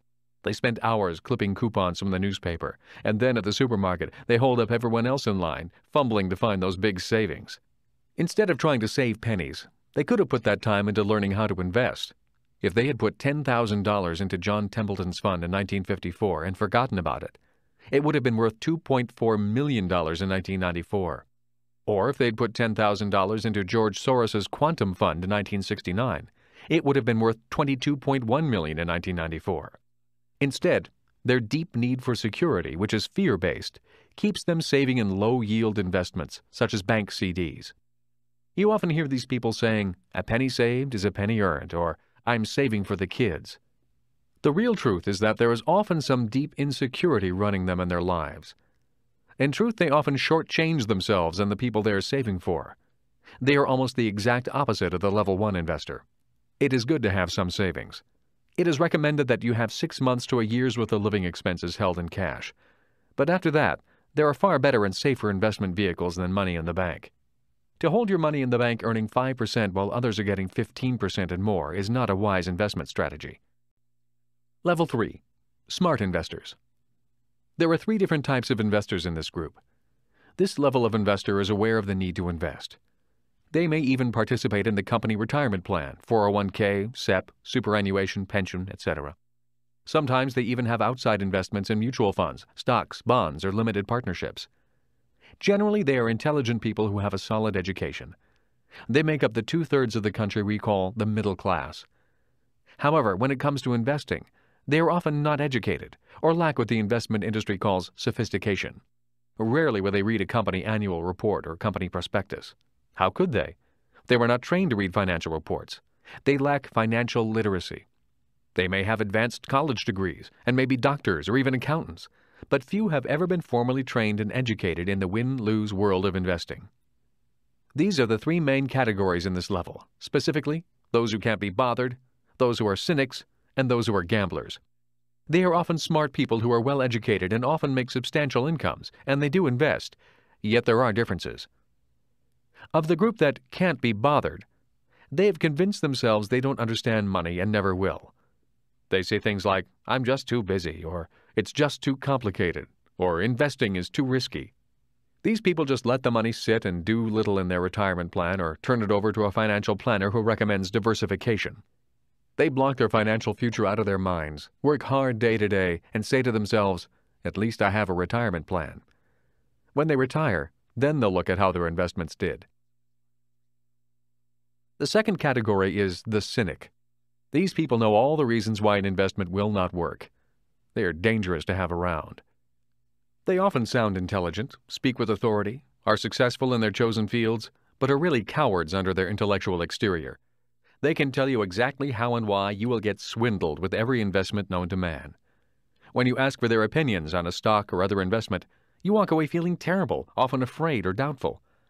Their most commonly repeated words are, "Well, I've been taken before. They're not going to do that to me again." Yet, strangely, these same cynics often follow the market like sheep. At work, they're always reading the financial pages or the Wall Street Journal. They read the paper and then tell everyone else what they know at the coffee break. They talk about the big deals, but are never in them. They look for stocks that make the front page, and if the report is favorable, they often buy. The problem is they buy late, because if you get your news from the newspaper, it is too late. The truly smart investors have bought way before it makes the news. The cynic does not know that. When bad news comes, they criticize and say things like, "I knew it." They think they're in the game, but they're really only spectators standing on the sidelines. They often want to get into the game, but deep down they are terribly afraid of getting hurt. Security is more important than fun. Cynics are often what professional traders call pigs. They squeal a lot and then run to their own slaughter. They buy high and sell low. Why? Because they're so smart they've become overly cautious. They are smart, but are terrified of taking risks and making mistakes, so they study harder, get smarter. The more they know, the more risk they see, so they study even harder. Their cynical caution causes them to wait until it's too late. They come to market when greed finally overpowers their fear. They come to the trough with the other pigs and get slaughtered. But the worst part about cynics is that they infect the people around them with their deep fear, disguised as intelligence. When it comes to investing, they can tell you why things won't work, but they can't tell you how they could work. It is possible to get rich quickly with little money and with little risk. It is possible, but only if you are willing to do your part to make it possible. One of the things you need to do is keep an open mind and beware of cynics as well as con men. They are both financially dangerous. The third category of this level is the gambler. This group is also called pigs by professional traders. But while the cynic is overly cautious, this group is not cautious enough. They look at the stock market or any investment market about the same way they look at a Las Vegas craps table. It's just luck. Throw the dice and pray. This group has no set trading rules or principles. They want to act like the big boys, so they fake it until they make it or lose it all. The latter is most probable. They are searching for the secret to investing, or the holy grail. They are always looking for new and exciting ways to invest. Instead of long-term diligence and study and understanding, they seek tips or shortcuts. They jump into commodities, initial public offerings, IPOs, penny stocks, gas and oil, cattle, and every other investment known to mankind. They like to use sophisticated investment techniques such as margins, puts, calls, and options. They jump into the game without knowing who the players are and who makes up the rules. These people are the worst investors the planet has ever known. They always try to hit a home run. They usually strike out. When asked how they are doing, they are always, about even or a little bit up. In actuality, they have lost money, lots of money, often huge amounts of money. This type of investor loses money over 90% of the time. They never discuss their losses. They only remember the killing they made 6 years ago. They think they were smart and fail to recognize they were merely lucky. They think that all they need is the one big deal and then they'll be on easy street. Society calls these people incurable gamblers. Deep down, they are simply lazy when it comes to investing money. Level 4. Long-term investors. These investors are clearly aware of the need to invest. They are actively involved in their own investment decisions.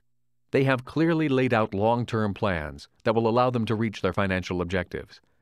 They invest in their education before actually buying an investment. They take advantage of periodic investing and, whenever possible, invest in a tax-advantaged way. Most importantly, they seek out advice from competent financial planners. If you are not yet a long-term investor, get yourself there as fast as you can. What does this mean? This means that you sit down and map out a plan. Get control of your spending habits. Minimize your debt and liabilities. Live within your means and then increase your means. Find out how much invested per month for how many months at a realistic rate of return it will take to reach your goals. Goals such as At what age do you plan to stop working? How much money will you need per month? Simply having a long-term plan that reduces your consumer debt while putting away a small amount of money on a periodic basis into a top mutual fund will give you a head start on retiring wealthy, if you start early enough, and keep an eye on what you're doing. At this level, keep it simple. Don't get fancy. Forget the sophisticated investments. Just do solid stock and mutual fund investments. Learn how to buy closed-end mutual funds soon if you haven't already. Don't try to outsmart the market. Use insurance vehicles wisely as protection, but not as wealth accumulation. A mutual fund like the Vanguard Index 500 fund, which in the past has outperformed 2/3 of all mutual funds year in and year out, is worth using as a benchmark. Over 10 years, this type of fund may give you a return that exceeds 90% of the professional mutual fund money managers. But always remember, there is no 100% safe investment. Index funds have their own inherent tragic flaws. Stop waiting for the big deal. Get into the game with small deals, like my first small condo that allowed me to start investing for just a few dollars. Don't worry about being right or wrong at first, just start. You'll learn a lot more once you put some money down, just a little to start.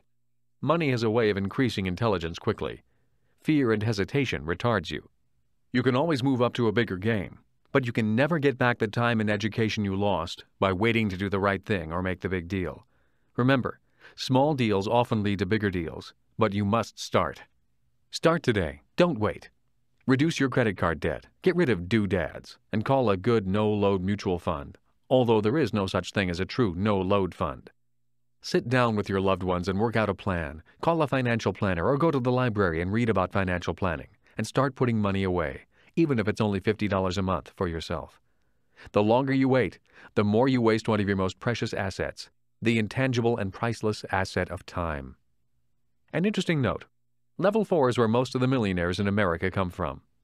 For people who don't like risk and would rather focus on their profession or career instead of spending a lot of time studying the subject of investing, Level 4 is a must if you want to live a prosperous and financially abundant life. For these individuals, it is even more important to seek the advice of financial planners. They can help you develop your investment strategy and get you started on the right track with a long-term investing pattern. This level of investor is patient and uses the advantage of time.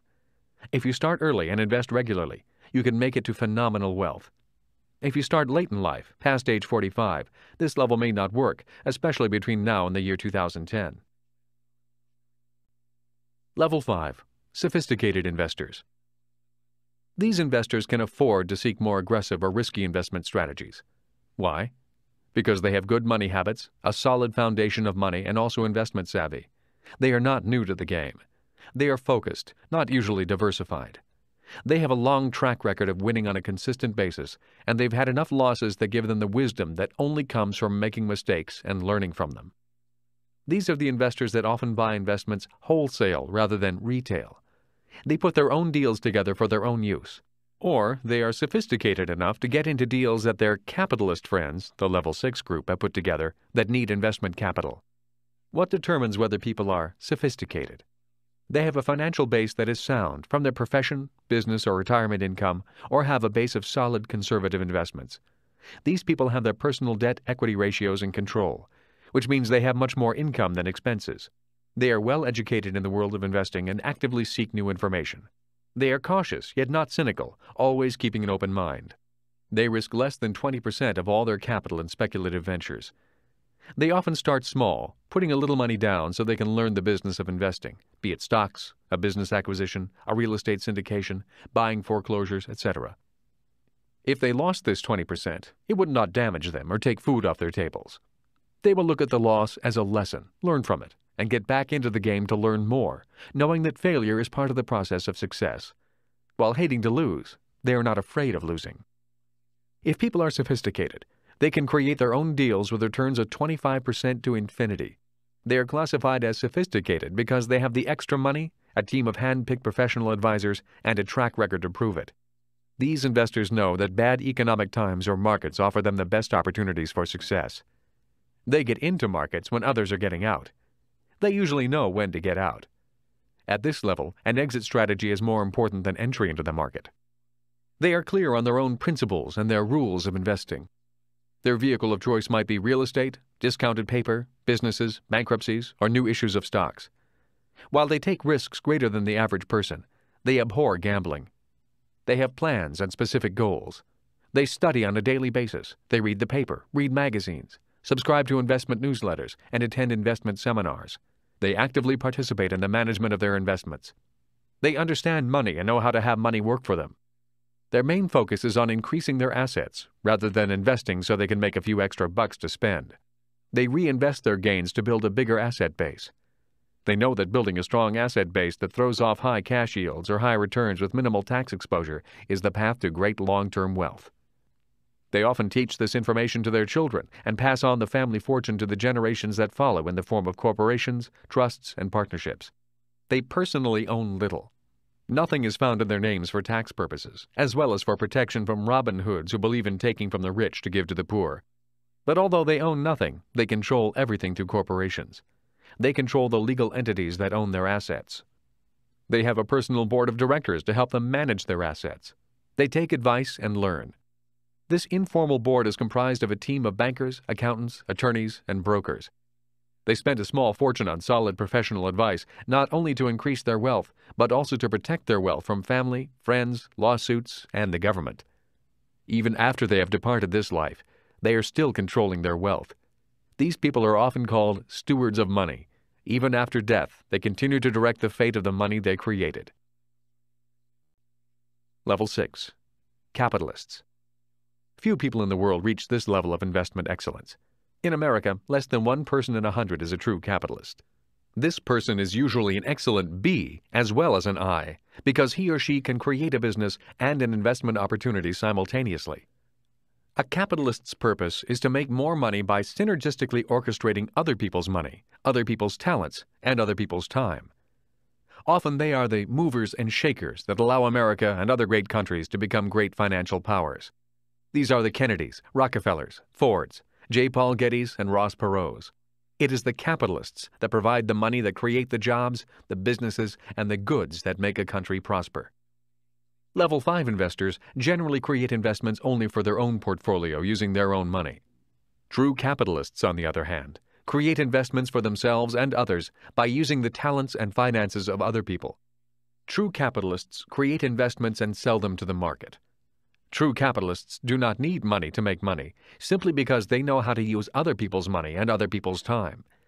Level 6 investors create the investments that other people buy. They often make other people rich, create jobs, and make things happen. In good economic times, true capitalists do well. In bad economic times, true capitalists get even richer. Capitalists know that economic chaos means new opportunities. Returns of 100% to infinity are expected. That's because they know how to manage risk and how to make money without money. They can do this because they know that money is not a thing, but merely an idea created in their heads.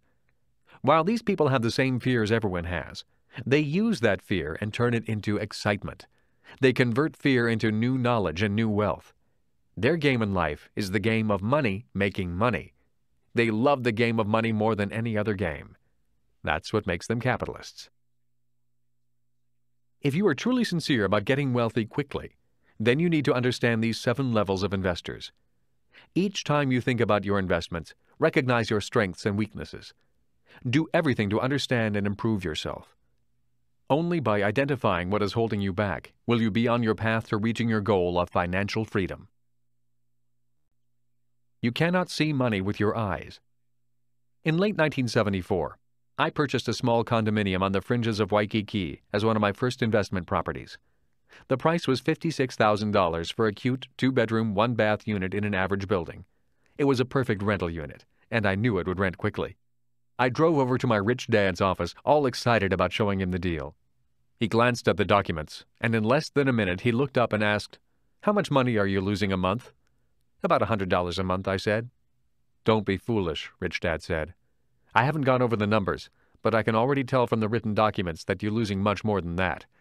And besides, why in the world would you knowingly invest in something that loses money?" "Well, the unit looked nice, and I thought it was a good deal. A little paint and the place would be as good as new," I said. "That doesn't justify knowingly losing money," smirked Rich Dad. "Well, my real estate agent said not to worry about losing money every month. He said that in a few years the price of this unit will double, and in addition, the government gives me a tax break on the money I lose. Besides, it was such a good deal that I was afraid someone else would buy it if I didn't." Rich Dad shook his head as he scanned the documents. On that day, I learned more about money and investing than I had in all my previous 27 years of life. Rich Dad was happy that I'd taken the initiative and invested in a property, but I'd made some grave mistakes that could have been a financial disaster. However, the lessons I learned from that one investment have made me millions over the years. It's not what your eyes see, said Rich Dad. A piece of real estate is a piece of real estate. A company's stock certificate is a company's stock certificate. You can see those things. But it's what you cannot see that is important. It's the deal, the financial agreement, the market, the management, the risk factors, the cash flow, the tax laws, and 1,000 other things that make something a good investment or not. He then proceeded to tear the deal apart with questions. Why would you pay such a high interest rate? What do you figure your return on the investment to be? How does this investment fit into your long-term financial strategy? What vacancy factor are you using? Have you figured in management costs? What percentage rate did you use to compute repairs? Did you know that the city has just announced it will be tearing up the roads in that area and changing the traffic pattern? A major thoroughfare will run right in front of your building. Residents are moving to avoid the year-long project. Did you know that? I know the market trend is up today, but do you know what is driving that trend? What happens if this place is not rented? And if it isn't, how long can you keep it afloat and yourself afloat? And again, what goes on in your head to make you think that losing money is a good deal? This really has me worried. It looked like a good deal, I said, deflated. Rich Dad smiled. I'm glad you took action, he said. Most people think, but never do. If you do something, you make mistakes, and it's from our mistakes that we learn the most. Remember that anything important cannot be really learned in the classroom. It must be learned by taking action, making mistakes, and then correcting them. That is when wisdom sets in. I felt a little better, and now I was ready to learn. Most people, said Rich Dad, invest 95% with their eyes and only 5% with their minds. Rich Dad went on to explain that people look at a piece of real estate or the name of a stock and often make their decision based on what their eyes see or what a broker tells them, or on a hot tip from a fellow worker. They often buy emotionally instead of rationally. That is why 9 out of 10 investors do not make money, said Rich Dad. While they do not necessarily lose money, they just do not make money. They just break even, making some and losing some. That's because they invest with their eyes and emotions rather than with their minds. Let's go back over this losing deal you just bought, and I will teach you how to turn it into a winning deal. I'll begin to teach your mind to see what your eyes cannot. The next morning, I went back to the real estate agent, rejected the agreement, and reopened negotiation. It was not a pleasant process, but I learned a lot. 3 days later, I returned to see my Rich Dad. The price had stayed the same. The agent got his full commission because he deserved it, but the terms of the investment were very different. By renegotiating the interest rate, payment terms, and the amortization period, instead of losing money, I was now certain of making a net profit of $80 per month, even after the management fee and an allowance for vacancy was factored in. I could even lower my rent and still make money if the market went bad. I would definitely raise the rent if the market got better. I estimated that you were going to lose at least $150 per month, said Rich Dad, probably more. If you had continued to lose $150 per month, based on salary and expenses, how many of these deals could you afford? Barely one, I replied. Most months, I do not have an extra $150. If I had done the original deal, I would have struggled financially every month, even after the tax breaks. I might have even had to take an extra job to pay for this investment. And now, how many of these deals at $80 positive cash flow can you afford? Asked Rich Dad. I smiled and said, as many as I can get my hands on. Rich Dad nodded in approval. Now go out there and get your hands on more of them. A few years later, the real estate prices in Hawaii did skyrocket. But instead of having only one property go up in value, I had 7 double in value. That is the power of a little financial intelligence. As my Rich Dad has said, the average person is 95% eyes and only 5% mind when they invest. If you want to become a professional on the B and I side of the quadrant, you need to train your eyes to see only 5% and your mind to see the other 95%. Rich Dad went on to explain that people who trained their minds to see money had tremendous power over people who did not. Train your brain to see money. So what is the first step in training your brain to see money? The answer is financial literacy. It begins with the ability to understand the words and the number systems of capitalism. The second step in training your brain to see money is to learn to recognize what real risk is. When people say to me that investing is risky, I simply say, investing is not risky. Being uneducated is risky. Investing is much like flying. If you've been to flight school and spent a number of years gaining experience, then flying is fun and exciting. But if you've never been to flight school, I would recommend leaving the flying to someone else.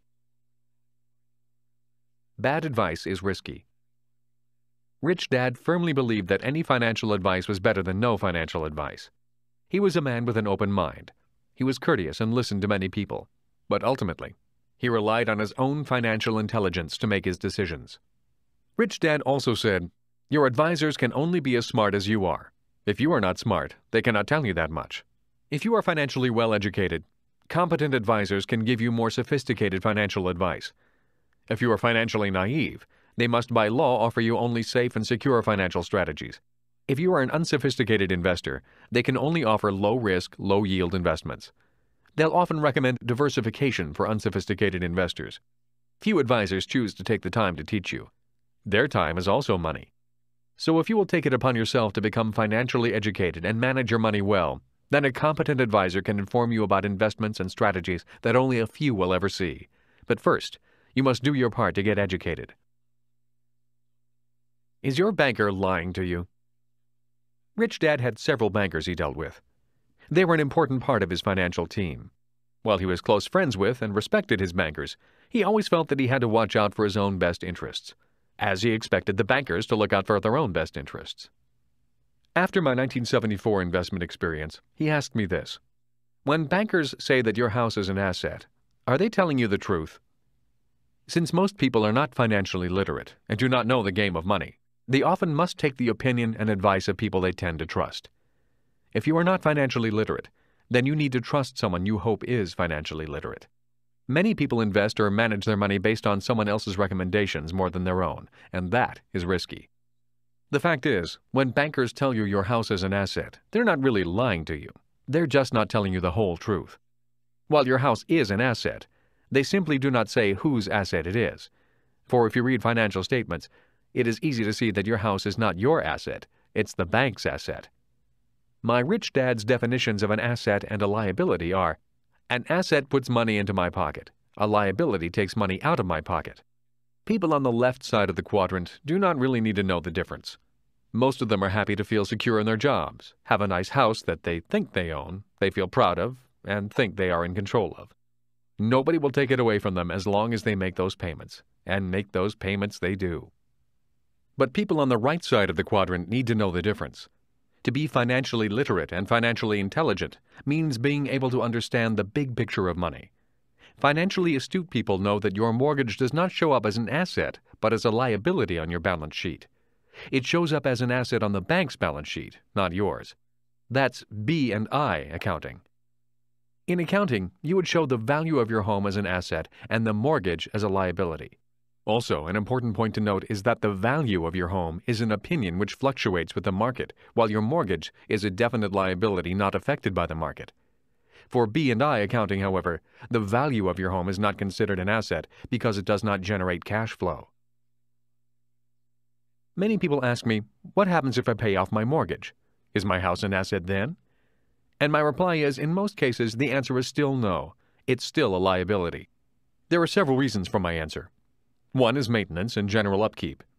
Even if you own it free and clear, it still costs you money for repairs with after-tax dollars. A person in the B and I quadrants only includes property as an asset if it generates income through positive cash flow. But the main reason a house, even without a mortgage, is still a liability is because you still do not own it, really. The government still taxes you even if you own it.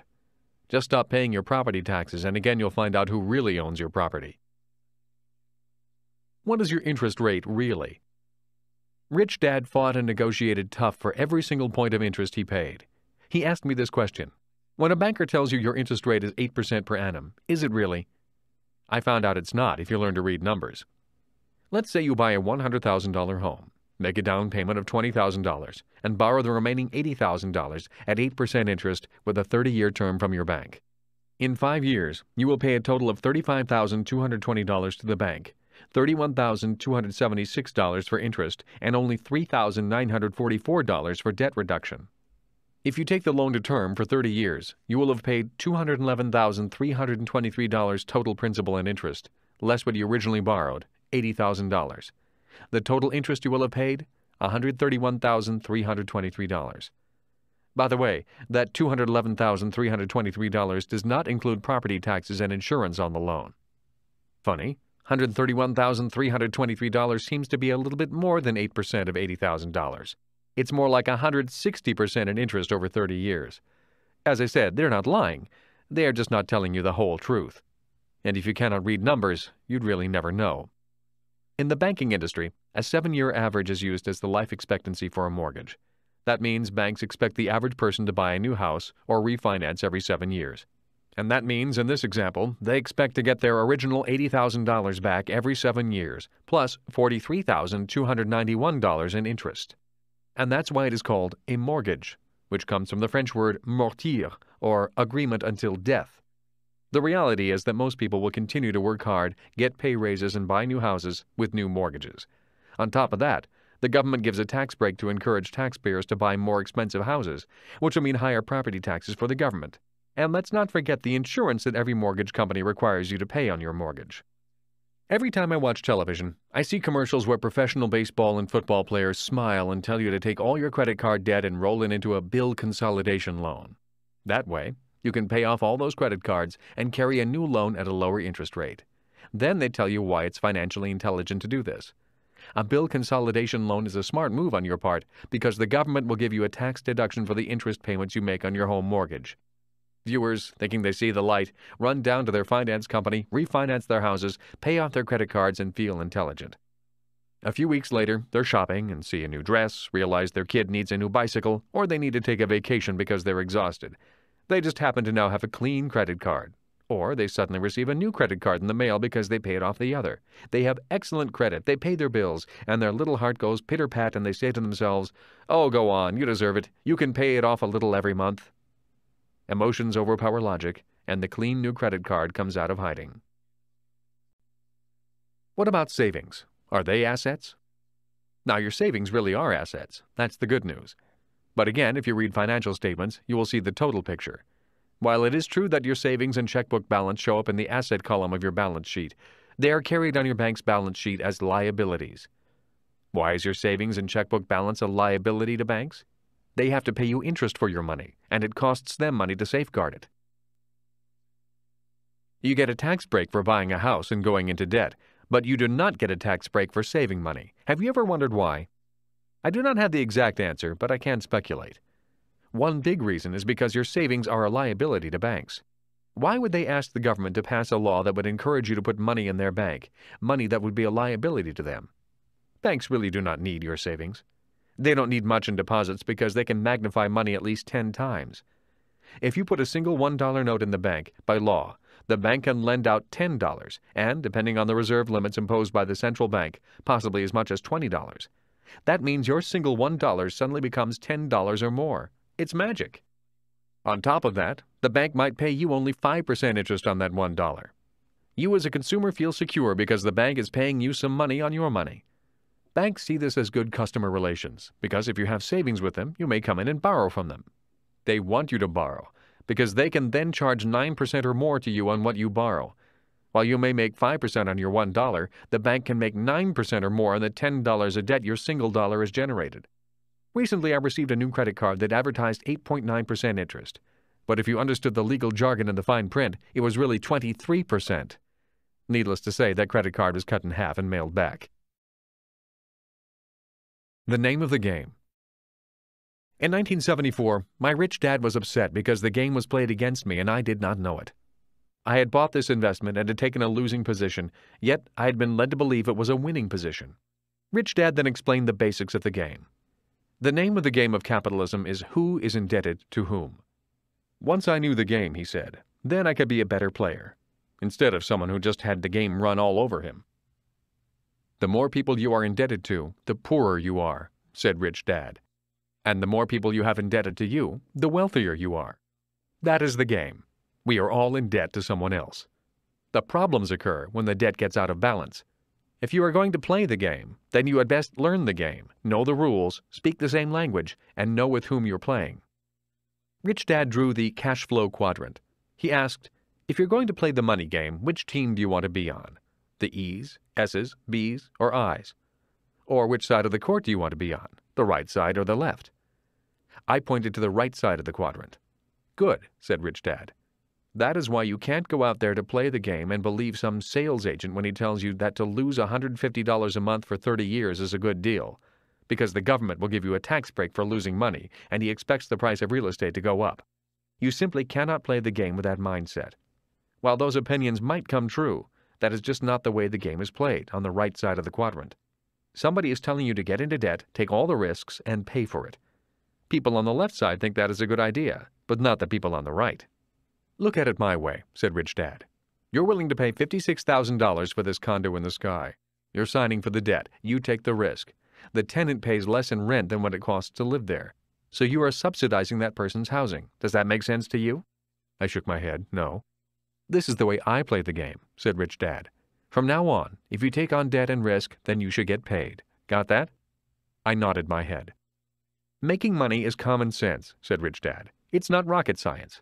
But, unfortunately, when it comes to money, common sense is uncommon. It was then that Rich Dad gave me an important rule that he has always used. Your profit is made when you buy, not when you sell. Rich Dad had to be certain that whatever debt or risk he took on, it had to make sense from the day he bought it. It had to make sense if the economy got worse, and it had to make sense if the economy got better. He never bought on tax tricks or crystal ball forecasts of the future. A deal had to make sound economic sense in good times and in bad. I was beginning to understand the game of money as he saw it. And the game of money was to see others become indebted to you, and to be careful to whom you became indebted. Today I still hear his words. If you take on risk and debt, make sure you get paid for it. Rich Dad had debt, but he was careful when he took it on. If you take on debt personally, make sure it's small. If you take on large debt, make sure someone else is paying for it. The importance of facts versus opinions. Rich Dad continued his lesson. If you want to be successful on the right side, when it comes to money, you've got to know the difference between facts and opinions. You cannot blindly accept financial advice the way people on the left side do. You must know the numbers. You must know the facts. And numbers tell you the facts. Your financial survival depends upon facts, not some friend or advisor's wordy opinions. Most people struggle financially because they spend their lives using opinions rather than facts when making financial decisions. Opinions such as your house is an asset, the price of real estate always goes up, it takes money to make money, you should diversify your portfolio, you have to be dishonest to be rich, investing is risky, play it safe. The point is, most people's lives are determined by their opinions rather than the facts. For a person's life to change, they first need to change their opinions. Then start looking at the facts. If you can read financial statements, you will be able to see the facts not only of a company's financial success. If you can read financial statements, you can tell immediately how an individual is doing, rather than going by your or somebody else's opinions. One is not better than the other, but to be successful in life, especially financially, you must know the difference. If you cannot verify something as a fact, then it is an opinion. Financial blindness is when people cannot read numbers, so they must take someone else's opinion. Financial insanity is caused when opinions are used as facts. If you want to be on the right side of the quadrant, you must know the difference between facts and opinions. Few lessons are more important than this one. I sat there listening quietly, doing my best to understand what he was saying. Do you know what due diligence means? Rich Dad asked. I shook my head. Due diligence simply means finding out what are opinions and what are facts. When it comes to money, most people are either lazy or searching for shortcuts, so they do not do enough due diligence. And there are still others who are so afraid of making mistakes that all they do is due diligence and then do nothing. Too much due diligence is also called analysis paralysis. The point is, you must know how to sift through the facts and opinions, then make your decision. Most people are in financial trouble today simply because they've taken too many shortcuts and are making life's financial decisions based upon opinions. The opinions of an E, employee, or an S, self-employed, and not on the facts. If you want to be a B, business owner, or an I, investor, you must be keenly aware of the difference. Learning the game of money and how it is played is an important part of your journey to financial freedom. More important, though, is whom you need to become to move to the right side of the cash flow quadrant. We can be anything we want. Most of us have the potential to be successful in all of the quadrants. It all depends on how determined we are to be successful. As my rich dad said, Passion builds businesses, not fear. The problem with changing quadrants is often in our past conditioning. Many of us came from families where the emotion of fear was used as a prime motivator to get us to think and act in a certain way. For example, how often have you heard, "If you don't get good grades, you won't get a safe, secure job with benefits"? Well, today many people have gotten good grades, but there are fewer safe, secure jobs and even fewer with benefits, like retirement plans. So many people, even those with good grades, need to mind their own business and not just look for a job where they will mind someone else's business.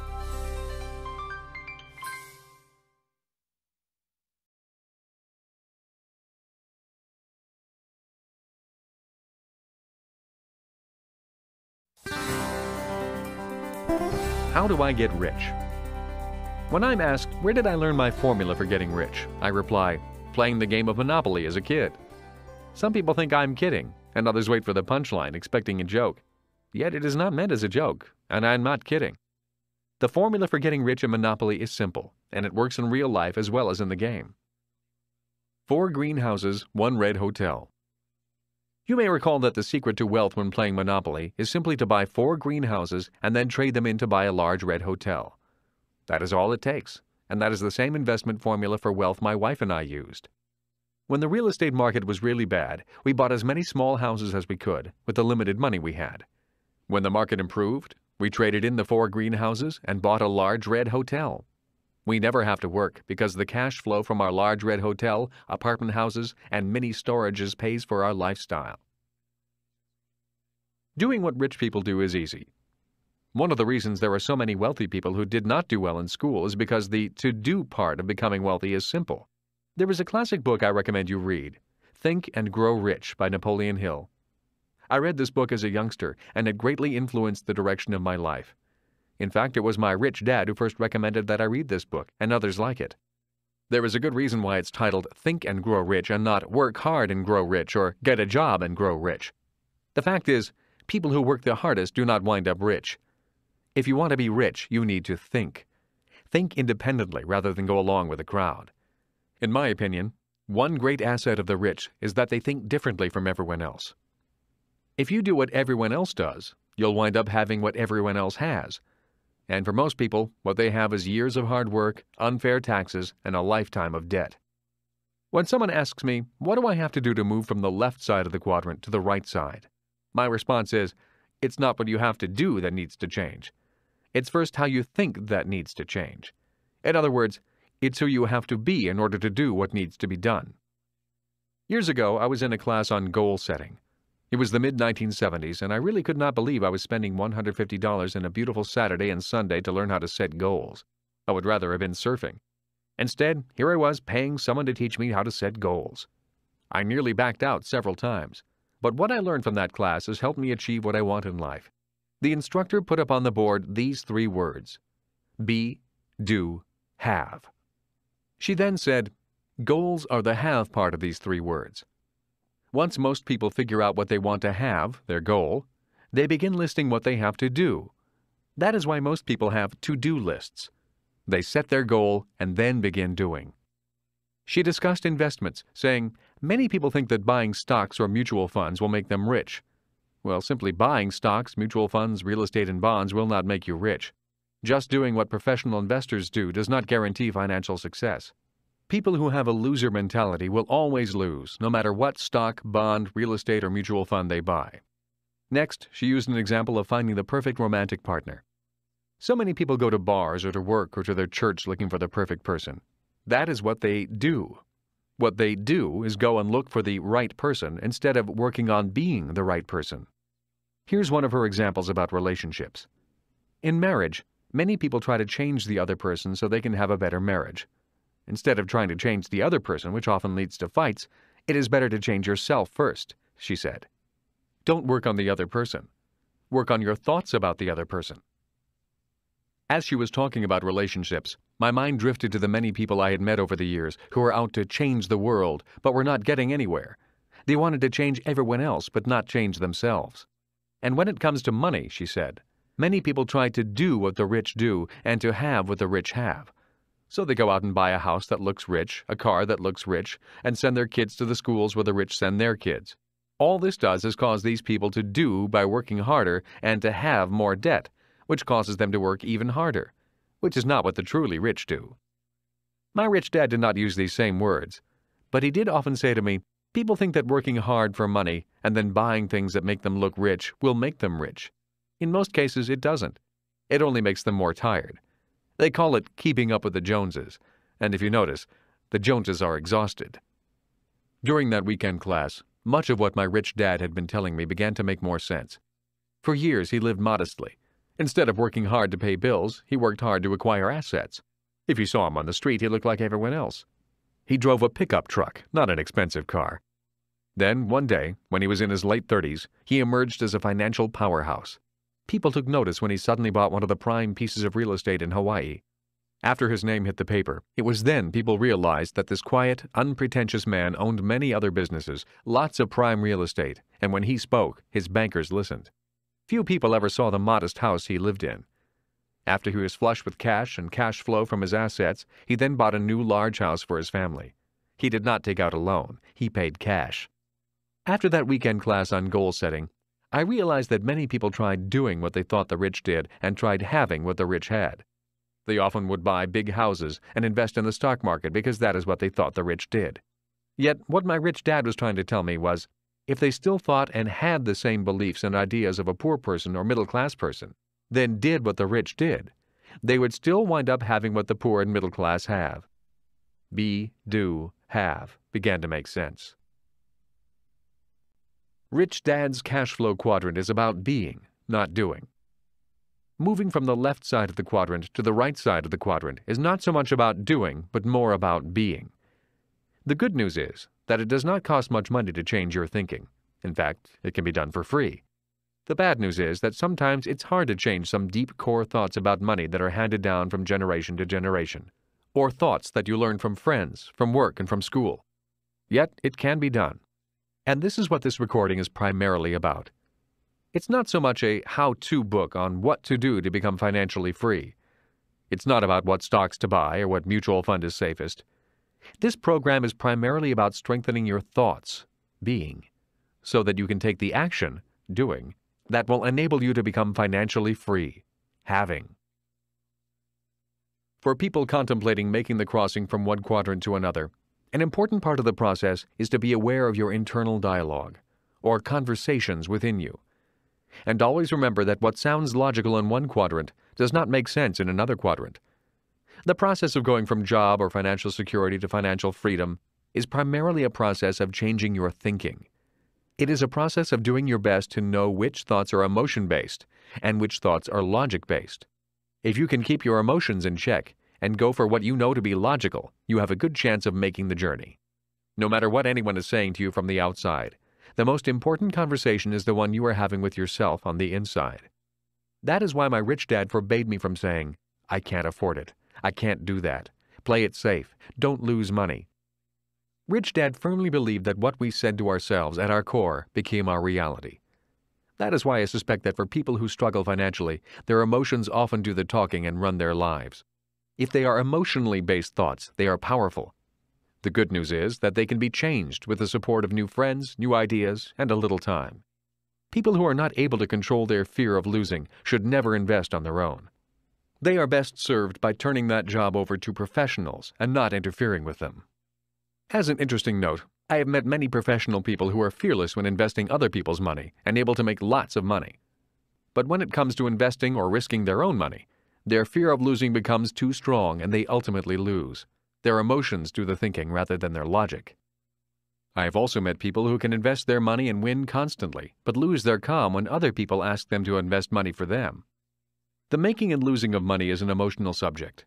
Rich Dad always said, to be successful as an investor or business owner, you have to be emotionally neutral to winning and losing. Winning and losing are just part of the game. The laws. Understanding the laws and market forces is vital to financial success. Great transfers of wealth often occur when laws and markets change, so it is important to pay attention if you want to have those changes work in your favor and not against you. We are entering an era of tremendous change and opportunity. For some people, it will be the best of times, and for others, it will be the worst of times.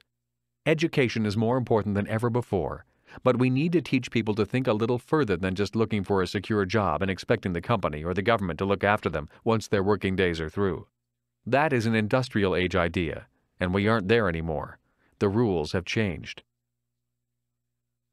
One advantage of living in a free society is the freedom to make choices. In my opinion, there are two big choices: the choice of security and the choice of freedom. If you choose security, there is a huge price to pay for that security in the form of excessive taxes and punishing interest payments. If you choose freedom, then you need to learn the whole game and then play the game. It is your choice from which quadrant you want to play the game. In 1943, the U.S. began taxing all working Americans via payroll deduction. In other words, the government got paid before people in the E, employee quadrant, got paid. Anyone who was purely an E had little escape from the government. It also meant that instead of only the rich being taxed, which was the hope of the 16th Amendment, it now meant everyone on the left side of the quadrant got taxed, rich or poor. But the lowest paid in America today pay more in taxes as a percentage of total income than the rich and the middle class. In 1986, the Tax Reform Act went after the highly paid professionals in the S quadrant. The act specifically listed doctors, lawyers, architects, dentists, engineers, and other such professions, and made it difficult, if not impossible, for them to shelter their income the way the rich can do in the B and I quadrants.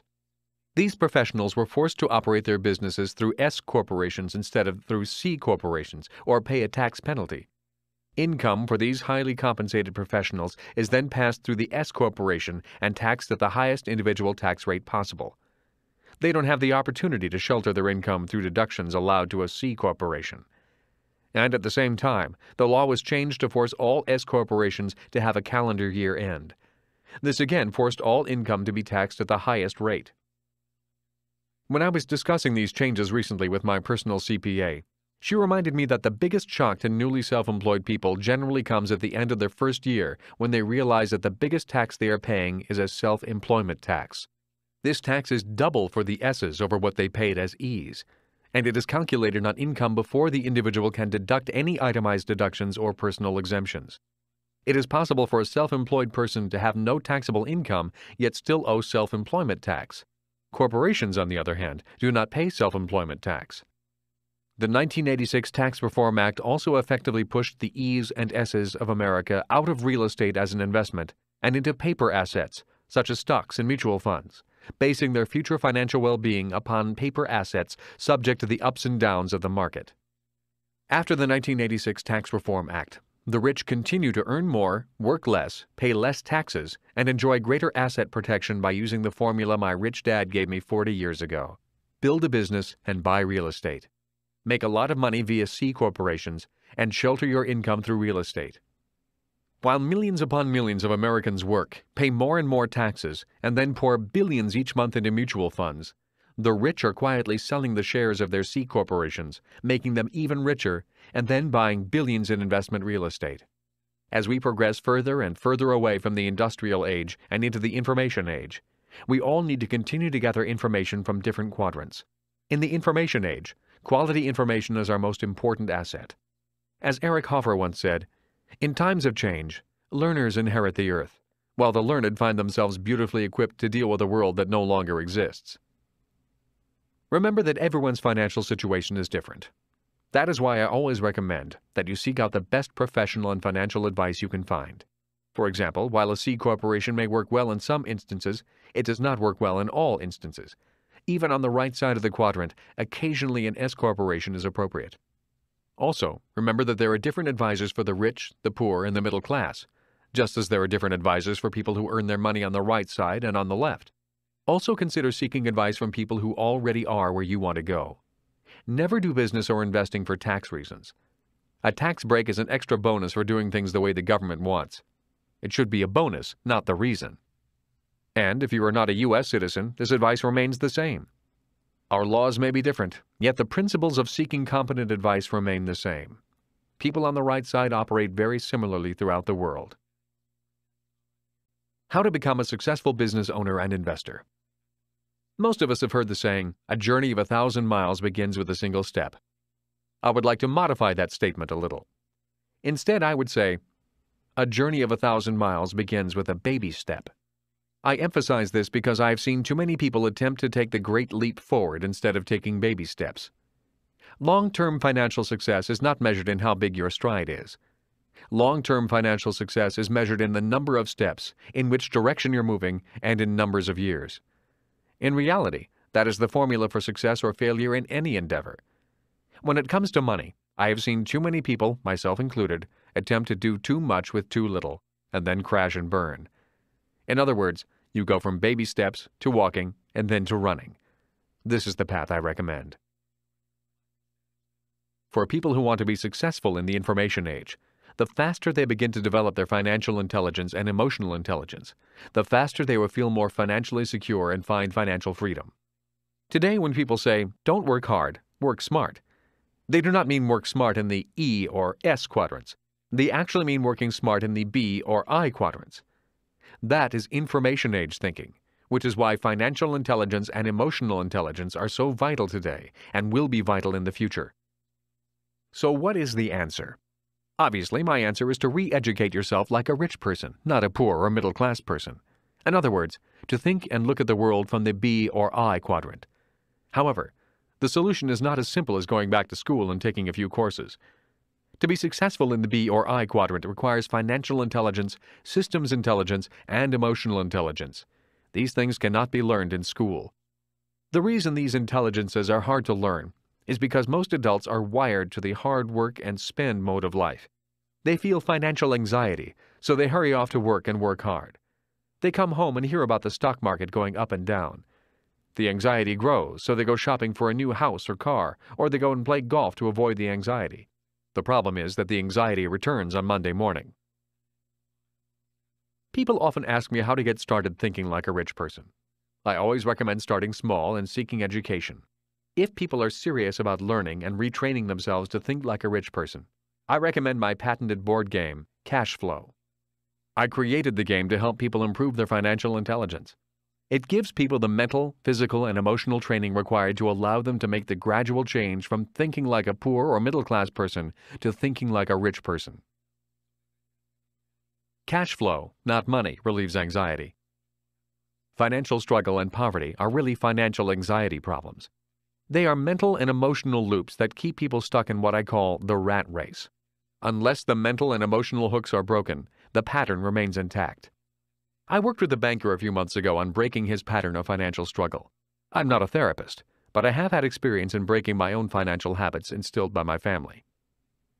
The banker makes more than $120,000 a year, but is always in some sort of financial trouble. He has a beautiful family, 3 cars, a big house, a vacation home, and he looks the part of a prosperous banker. When I looked at his financial statement, however, I found he had a financial cancer that would be terminal in a few years if he did not change his ways.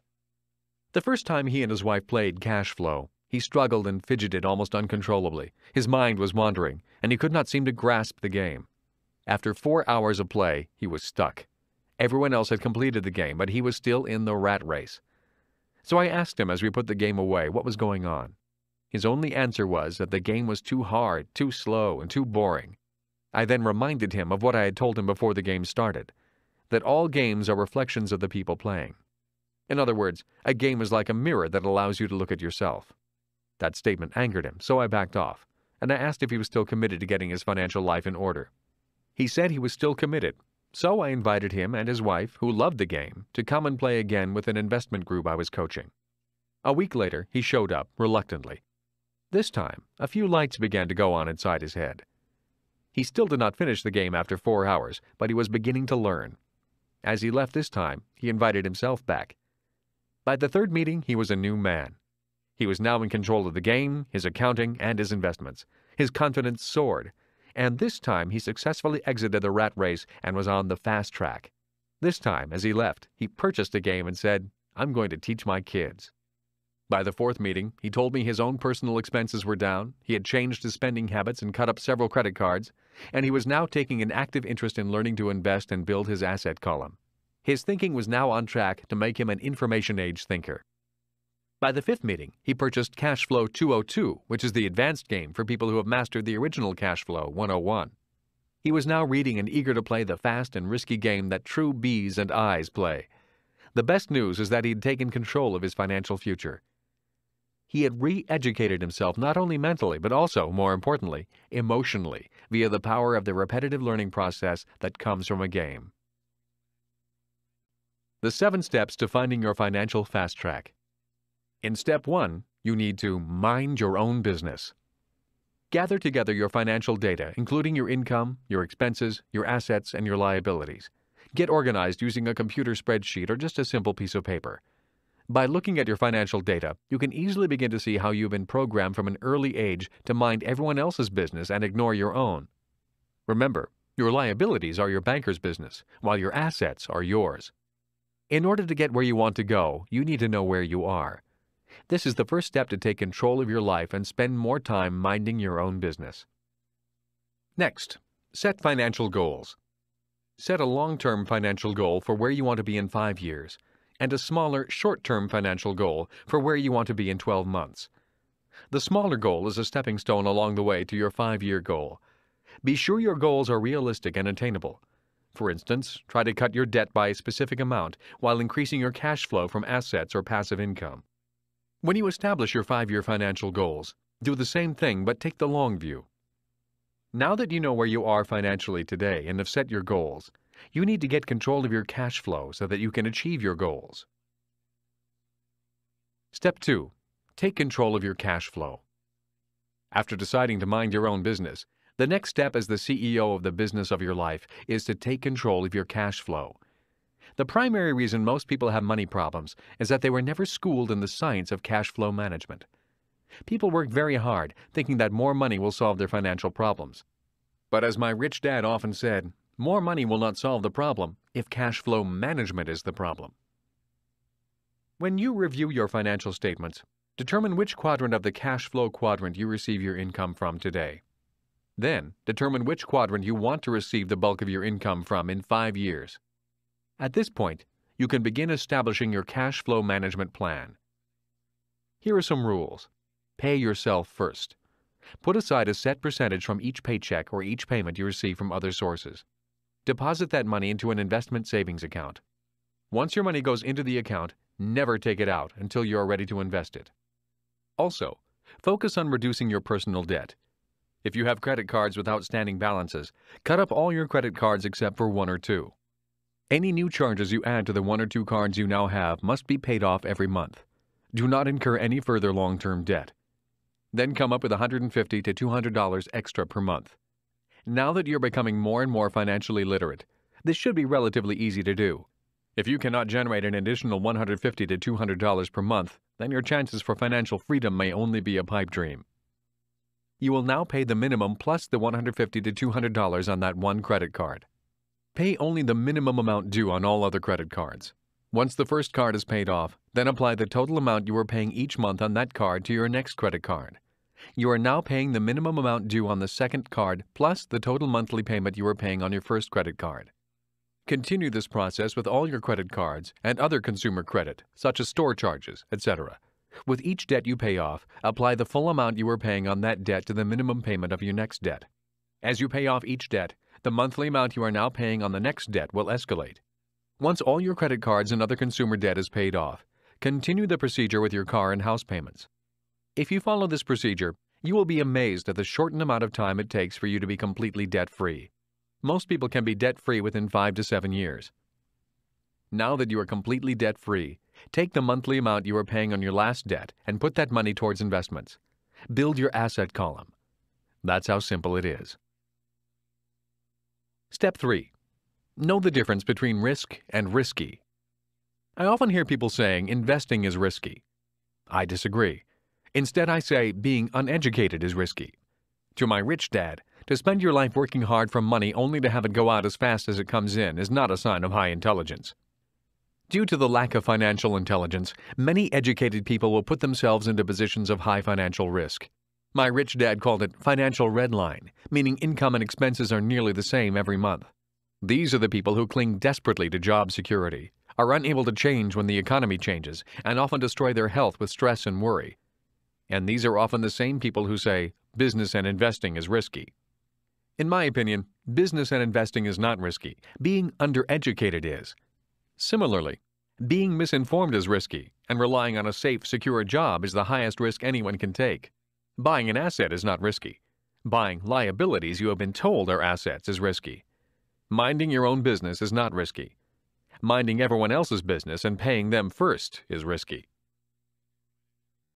Step 4. Decide what kind of investor you want to be. Most people struggle financially because they avoid financial problems. One of the biggest secrets my rich dad taught me was that if you want to acquire great wealth quickly, take on great financial problems. In addition to the 7 levels of investors, I would like to add one more distinction that defines the 3 different types of investors. There are Type A, or investors who seek problems. Then there are Type B, or investors who seek answers. Finally, there are Type C, or what I call Sergeant Schultz investors.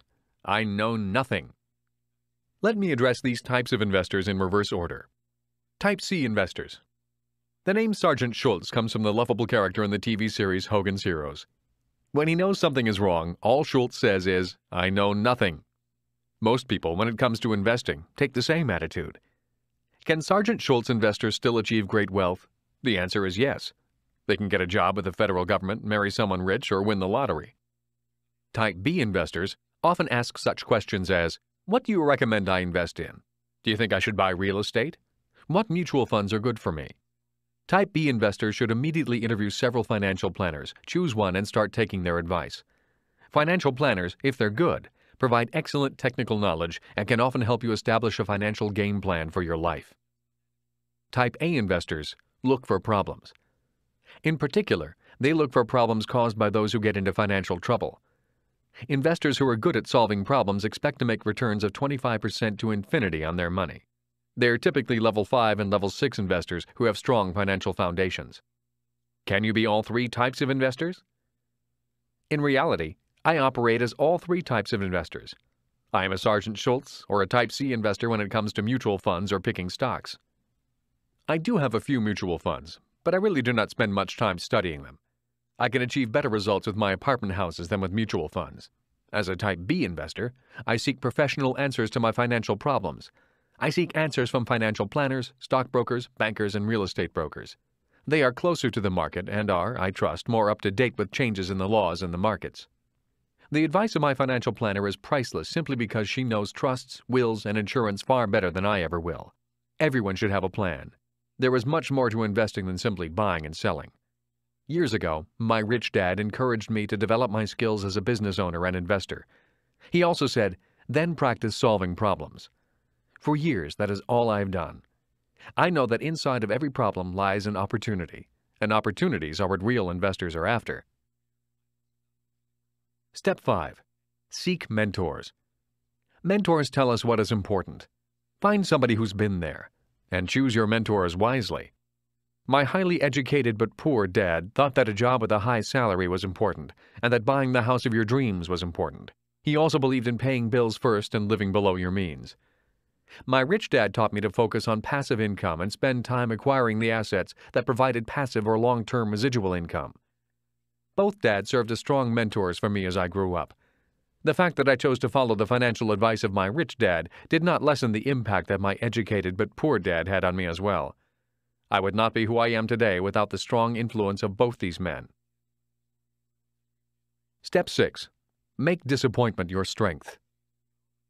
Be prepared to be disappointed. Rich Dad often said, "Only fools expect everything to go the way they want." Expecting to be disappointed is a way of mentally and emotionally preparing yourself to be ready for surprises that you may not want. By being emotionally prepared, you can act with calm and dignity when things do not go your way. If you're calm, you can think better. Try new things and expect disappointment, but always have a mentor standing by to coach you through the experience. And be kind to yourself. We all make mistakes. We all feel upset and disappointed when things do not go our way. Yet the difference lies in how we internally process that disappointment. Tell the truth. The future belongs to those who can change with the times and use personal disappointments as building blocks for the future. The key to this step is to take action. Reading, watching, and listening are all crucial to your education, but you must also start doing. Step 7. The power of faith. Even though you may not be good at everything, take time developing what you need to learn and your world will change rapidly. Never run from what you know you need to learn. Face your fears and doubts, and new worlds will open to you. Using these 7 steps, my wife and I were able to move from being homeless to being financially free in a few short years. I trust they can assist you in charting your own course to financial freedom. To do that, you need to be true to yourself. If you are not yet a long-term investor, get yourself there as fast as you can. Sit down and take control of your spending habits. Minimize your debt and liabilities. Live within your means, and then increase your means. The reason I've introduced you to the Cashflow Quadrant is to offer you different glimpses into who you are, what your interests may be, and who you ultimately may become. Anyone can find his or her own unique path to the financial fast track, regardless of which quadrant they operate from. Yet it is up to you to find your own path. Remember, your boss's job is to give you a job. It's your job to make yourself rich. In the end, you must mind your own business. Once you make that commitment, life really does get easier and easier. Minding your business is not hard to do. It's just common sense. Believe in yourself and start today on your path to financial freedom.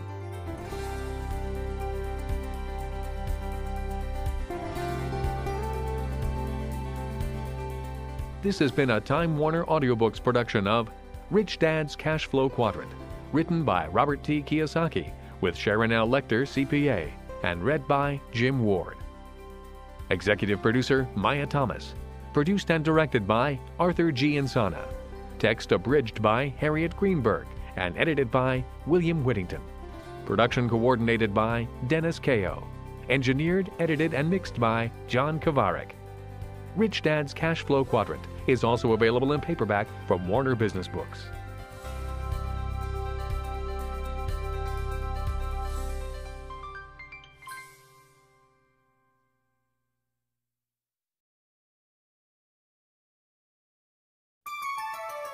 Here's a sample from the audio bestseller Rich Dad, Poor Dad: What the Rich Teach Their Kids About Money That the Poor and Middle Class Do Not. Written by Robert T. Kiyosaki, with Sharon L. Lecter, CPA. Dad, can you tell me how to get rich? My dad put down the evening paper. Why do you want to get rich, son? Because today Jimmy's mom drove up in their new Cadillac and they were going to their beach house for the weekend. He took 3 of his friends, but Mike and I weren't invited. They told us we weren't invited because we were poor kids. They did? My dad asked incredulously. Yeah, they did, I replied in a hurt tone. My dad silently shook his head, pushed his glasses up the bridge of his nose, and went back to reading his paper. I stood waiting for an answer. The year was 1956. I was 9 years old. By some twist of fate, I attended the same public school where the rich people sent their kids. We were primarily a sugar plantation town. The managers of the plantation and the other affluent people of the town, such as doctors, business owners, and bankers, sent their children to this school, grades 1 to 6. After grade 6, their children were generally sent off to private schools. Because my family lived on one side of the street, I went to this school. Had I lived on the other side of the street, I would have gone to a different school with kids from families more like mine. After grade 6, these kids and I would go on to the public intermediate and high school. There was no private school for them or for me. My dad finally put down the paper. Well, son, he began slowly, if you want to be rich, you have to learn to make money. How do I make money? I asked. Well, use your head, son, he said, smiling. Which really meant, that's all I'm going to tell you, or, I don't know the answer, so don't embarrass me. The next morning, I told my best friend Mike what my dad had said. As best I could tell, Mike and I were the only poor kids in this school.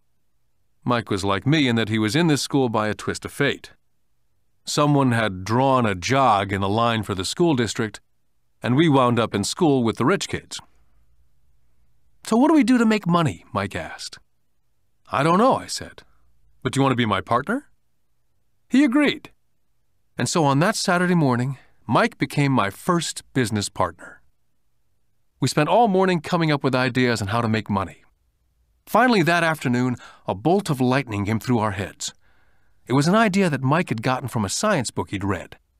Excitedly, we shook hands, and the partnership now had a business. For the next several weeks, Mike and I ran around our neighborhood, knocking on doors and asking our neighbors if they'd save their toothpaste tubes for us. With puzzled looks, most adults consented with a smile. Some asked us what we were doing, to which we replied, "We can't tell you. It's a business secret." Rich Dad, Poor Dad is also available in paperback from Warner Business Books.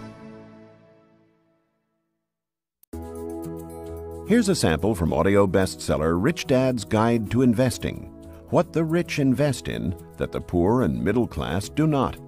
Written by Robert T. Kiyosaki, with Sharon L. Lecter, CPA. Investor lesson number 1: the choice. When it comes to money and investing, people have 3 fundamental reasons or choices for investing, Rich Dad said. They are to be secure, to be comfortable, or to be rich. Rich Dad went on to say, all 3 choices are important. The difference in one's life occurs when the choices are prioritized. He explained that most people make their money and investment choices in that exact order. In other words, their first choice when it comes to money decisions is security. Second is comfort, and third is to be rich. That is why most people make job security their highest priority. After they have a secure job or profession, then they focus on comfort. The last choice for most people is to be rich. Rich Dad said, most people dream of becoming rich, but it is not their first choice. He went on to say, only 3 out of 100 people in America are rich because of this priority of choices. For most people, if becoming rich disturbs their comfort or makes them feel insecure, they will forsake becoming rich. That is why so many people want that one hot investment tip. People who make security and comfort their first and second choices look for ways to get rich quick that are easy, risk-free, and comfortable. A few people do get rich on one lucky investment, but all too often they lose it all again. I often hear people say, I'd rather be happy than rich. That comment has always sounded very strange to me, since I have been both rich and poor, and in both financial positions I have been both happy and unhappy. I wonder why people think they have to choose between happiness and being rich. When I reflect upon this lesson, it occurs to me that what people are really saying is that I'd rather feel secure and comfortable than be rich. That is because if they felt insecure or uncomfortable, they were not happy. For me, I was willing to feel insecure and uncomfortable in order to be rich. I have been rich and poor as well as happy and unhappy. But I assure you that when I was poor and unhappy, I was much unhappier than when I was rich and unhappy. I have also never understood the statement, money does not make you happy. While there is some truth in it, I have always noticed that when I have money, I feel pretty good. The other day I found a $10 bill in my jeans pocket. Even though it was only $10, it felt great finding it. Receiving money has always felt better than receiving a bill for money I owe. At least that is my experience with money. I feel happy when it comes in and sad when it leaves me. That day, I put my priorities in this order. First, to be rich, then to be comfortable, and finally, to be secure. Rich Dad's Guide to Investing is also available in paperback from Warner Business Books.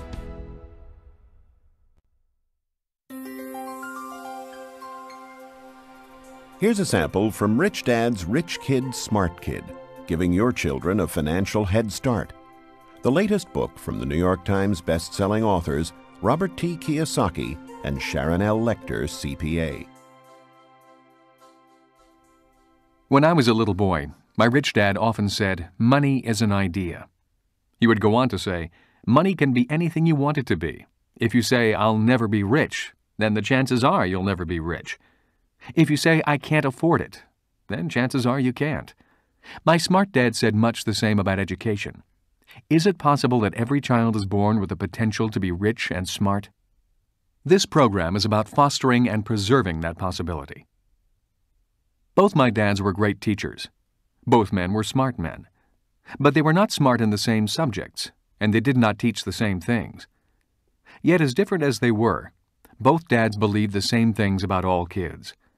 Both dads believed all kids are born smart and all kids are born rich.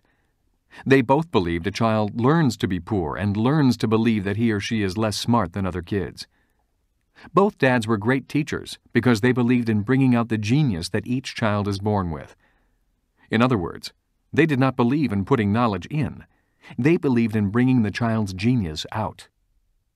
Both my dads were great teachers because they rarely tried to cram their ideas into my head. They often said very little, waiting instead for me to ask when I wanted to know something. Or they asked me questions, seeking to find out what I knew, rather than simply telling me what they knew. And not to forget the moms. My mom was a great teacher and role model also. She was my teacher for unconditional love, kindness, and the importance of caring for other people. I once heard that boys marry women just like their moms, and I would say that is true for me. My wife Kim is also an extremely kind and loving person. I did not know my best friend Mike's mom very well. Yet the times I was over at their home, Mike's mother was also very kind and attentive to what we were doing. Although a very private person, she was always interested in what Mike and I were learning at school and in the business. I could tell she was a great life partner for Mike's dad. Although I did not know her very well, I learned from her the importance of listening to others, letting others talk, and being respectful of the ideas of others, even if they clash with your ideas. She was a great communicator in a very quiet way. Lessons from my mom and dad. The number of single-parent families I see today concerns me. Having both a mom and a dad as teachers was important in my development. My dad would often say, "True intelligence is knowing what is appropriate rather than what is simply right or wrong." As a 6-year-old boy, I learned from my mom that I needed to be kind and gentle. But when I found myself constantly confronted by bullies at school, I also learned that I could at times be too kind and gentle. I hated being called fatty and Dumbo. Consequently, after talking with my dad, I learned to be strong and to stand up for myself. But there had to be balance. My father told me that many people live in a black and white world or a right and wrong world. Many say, don't push back, and some say, push back. The key to being successful in life is, if you must push back, you need to know exactly how hard to push. When I got pushed or put down, I learned exactly how hard to push back. Knowing exactly how hard to push requires much more intelligence than simply saying, don't push back, or push back. My dad would often say, true intelligence is knowing what is appropriate rather than what is right or wrong. I think today we need to be more intelligent with our strengths and our weaknesses. It used to be when I was a kid and I got angry with another guy at school. We would begin to wrestle, get tired, and then the fight would be over. The worst that happened was an occasional torn shirt or bloody nose. Today, kids get angry, start thinking in the less intelligent right and wrong mode, break out their guns and shoot each other. We may be in the information age and kids may be more worldly than their parents, but we can all learn to be more intelligent with our information and our emotions. We need to learn from both our mothers and fathers. Because of so much more information, we need to be that much more intelligent.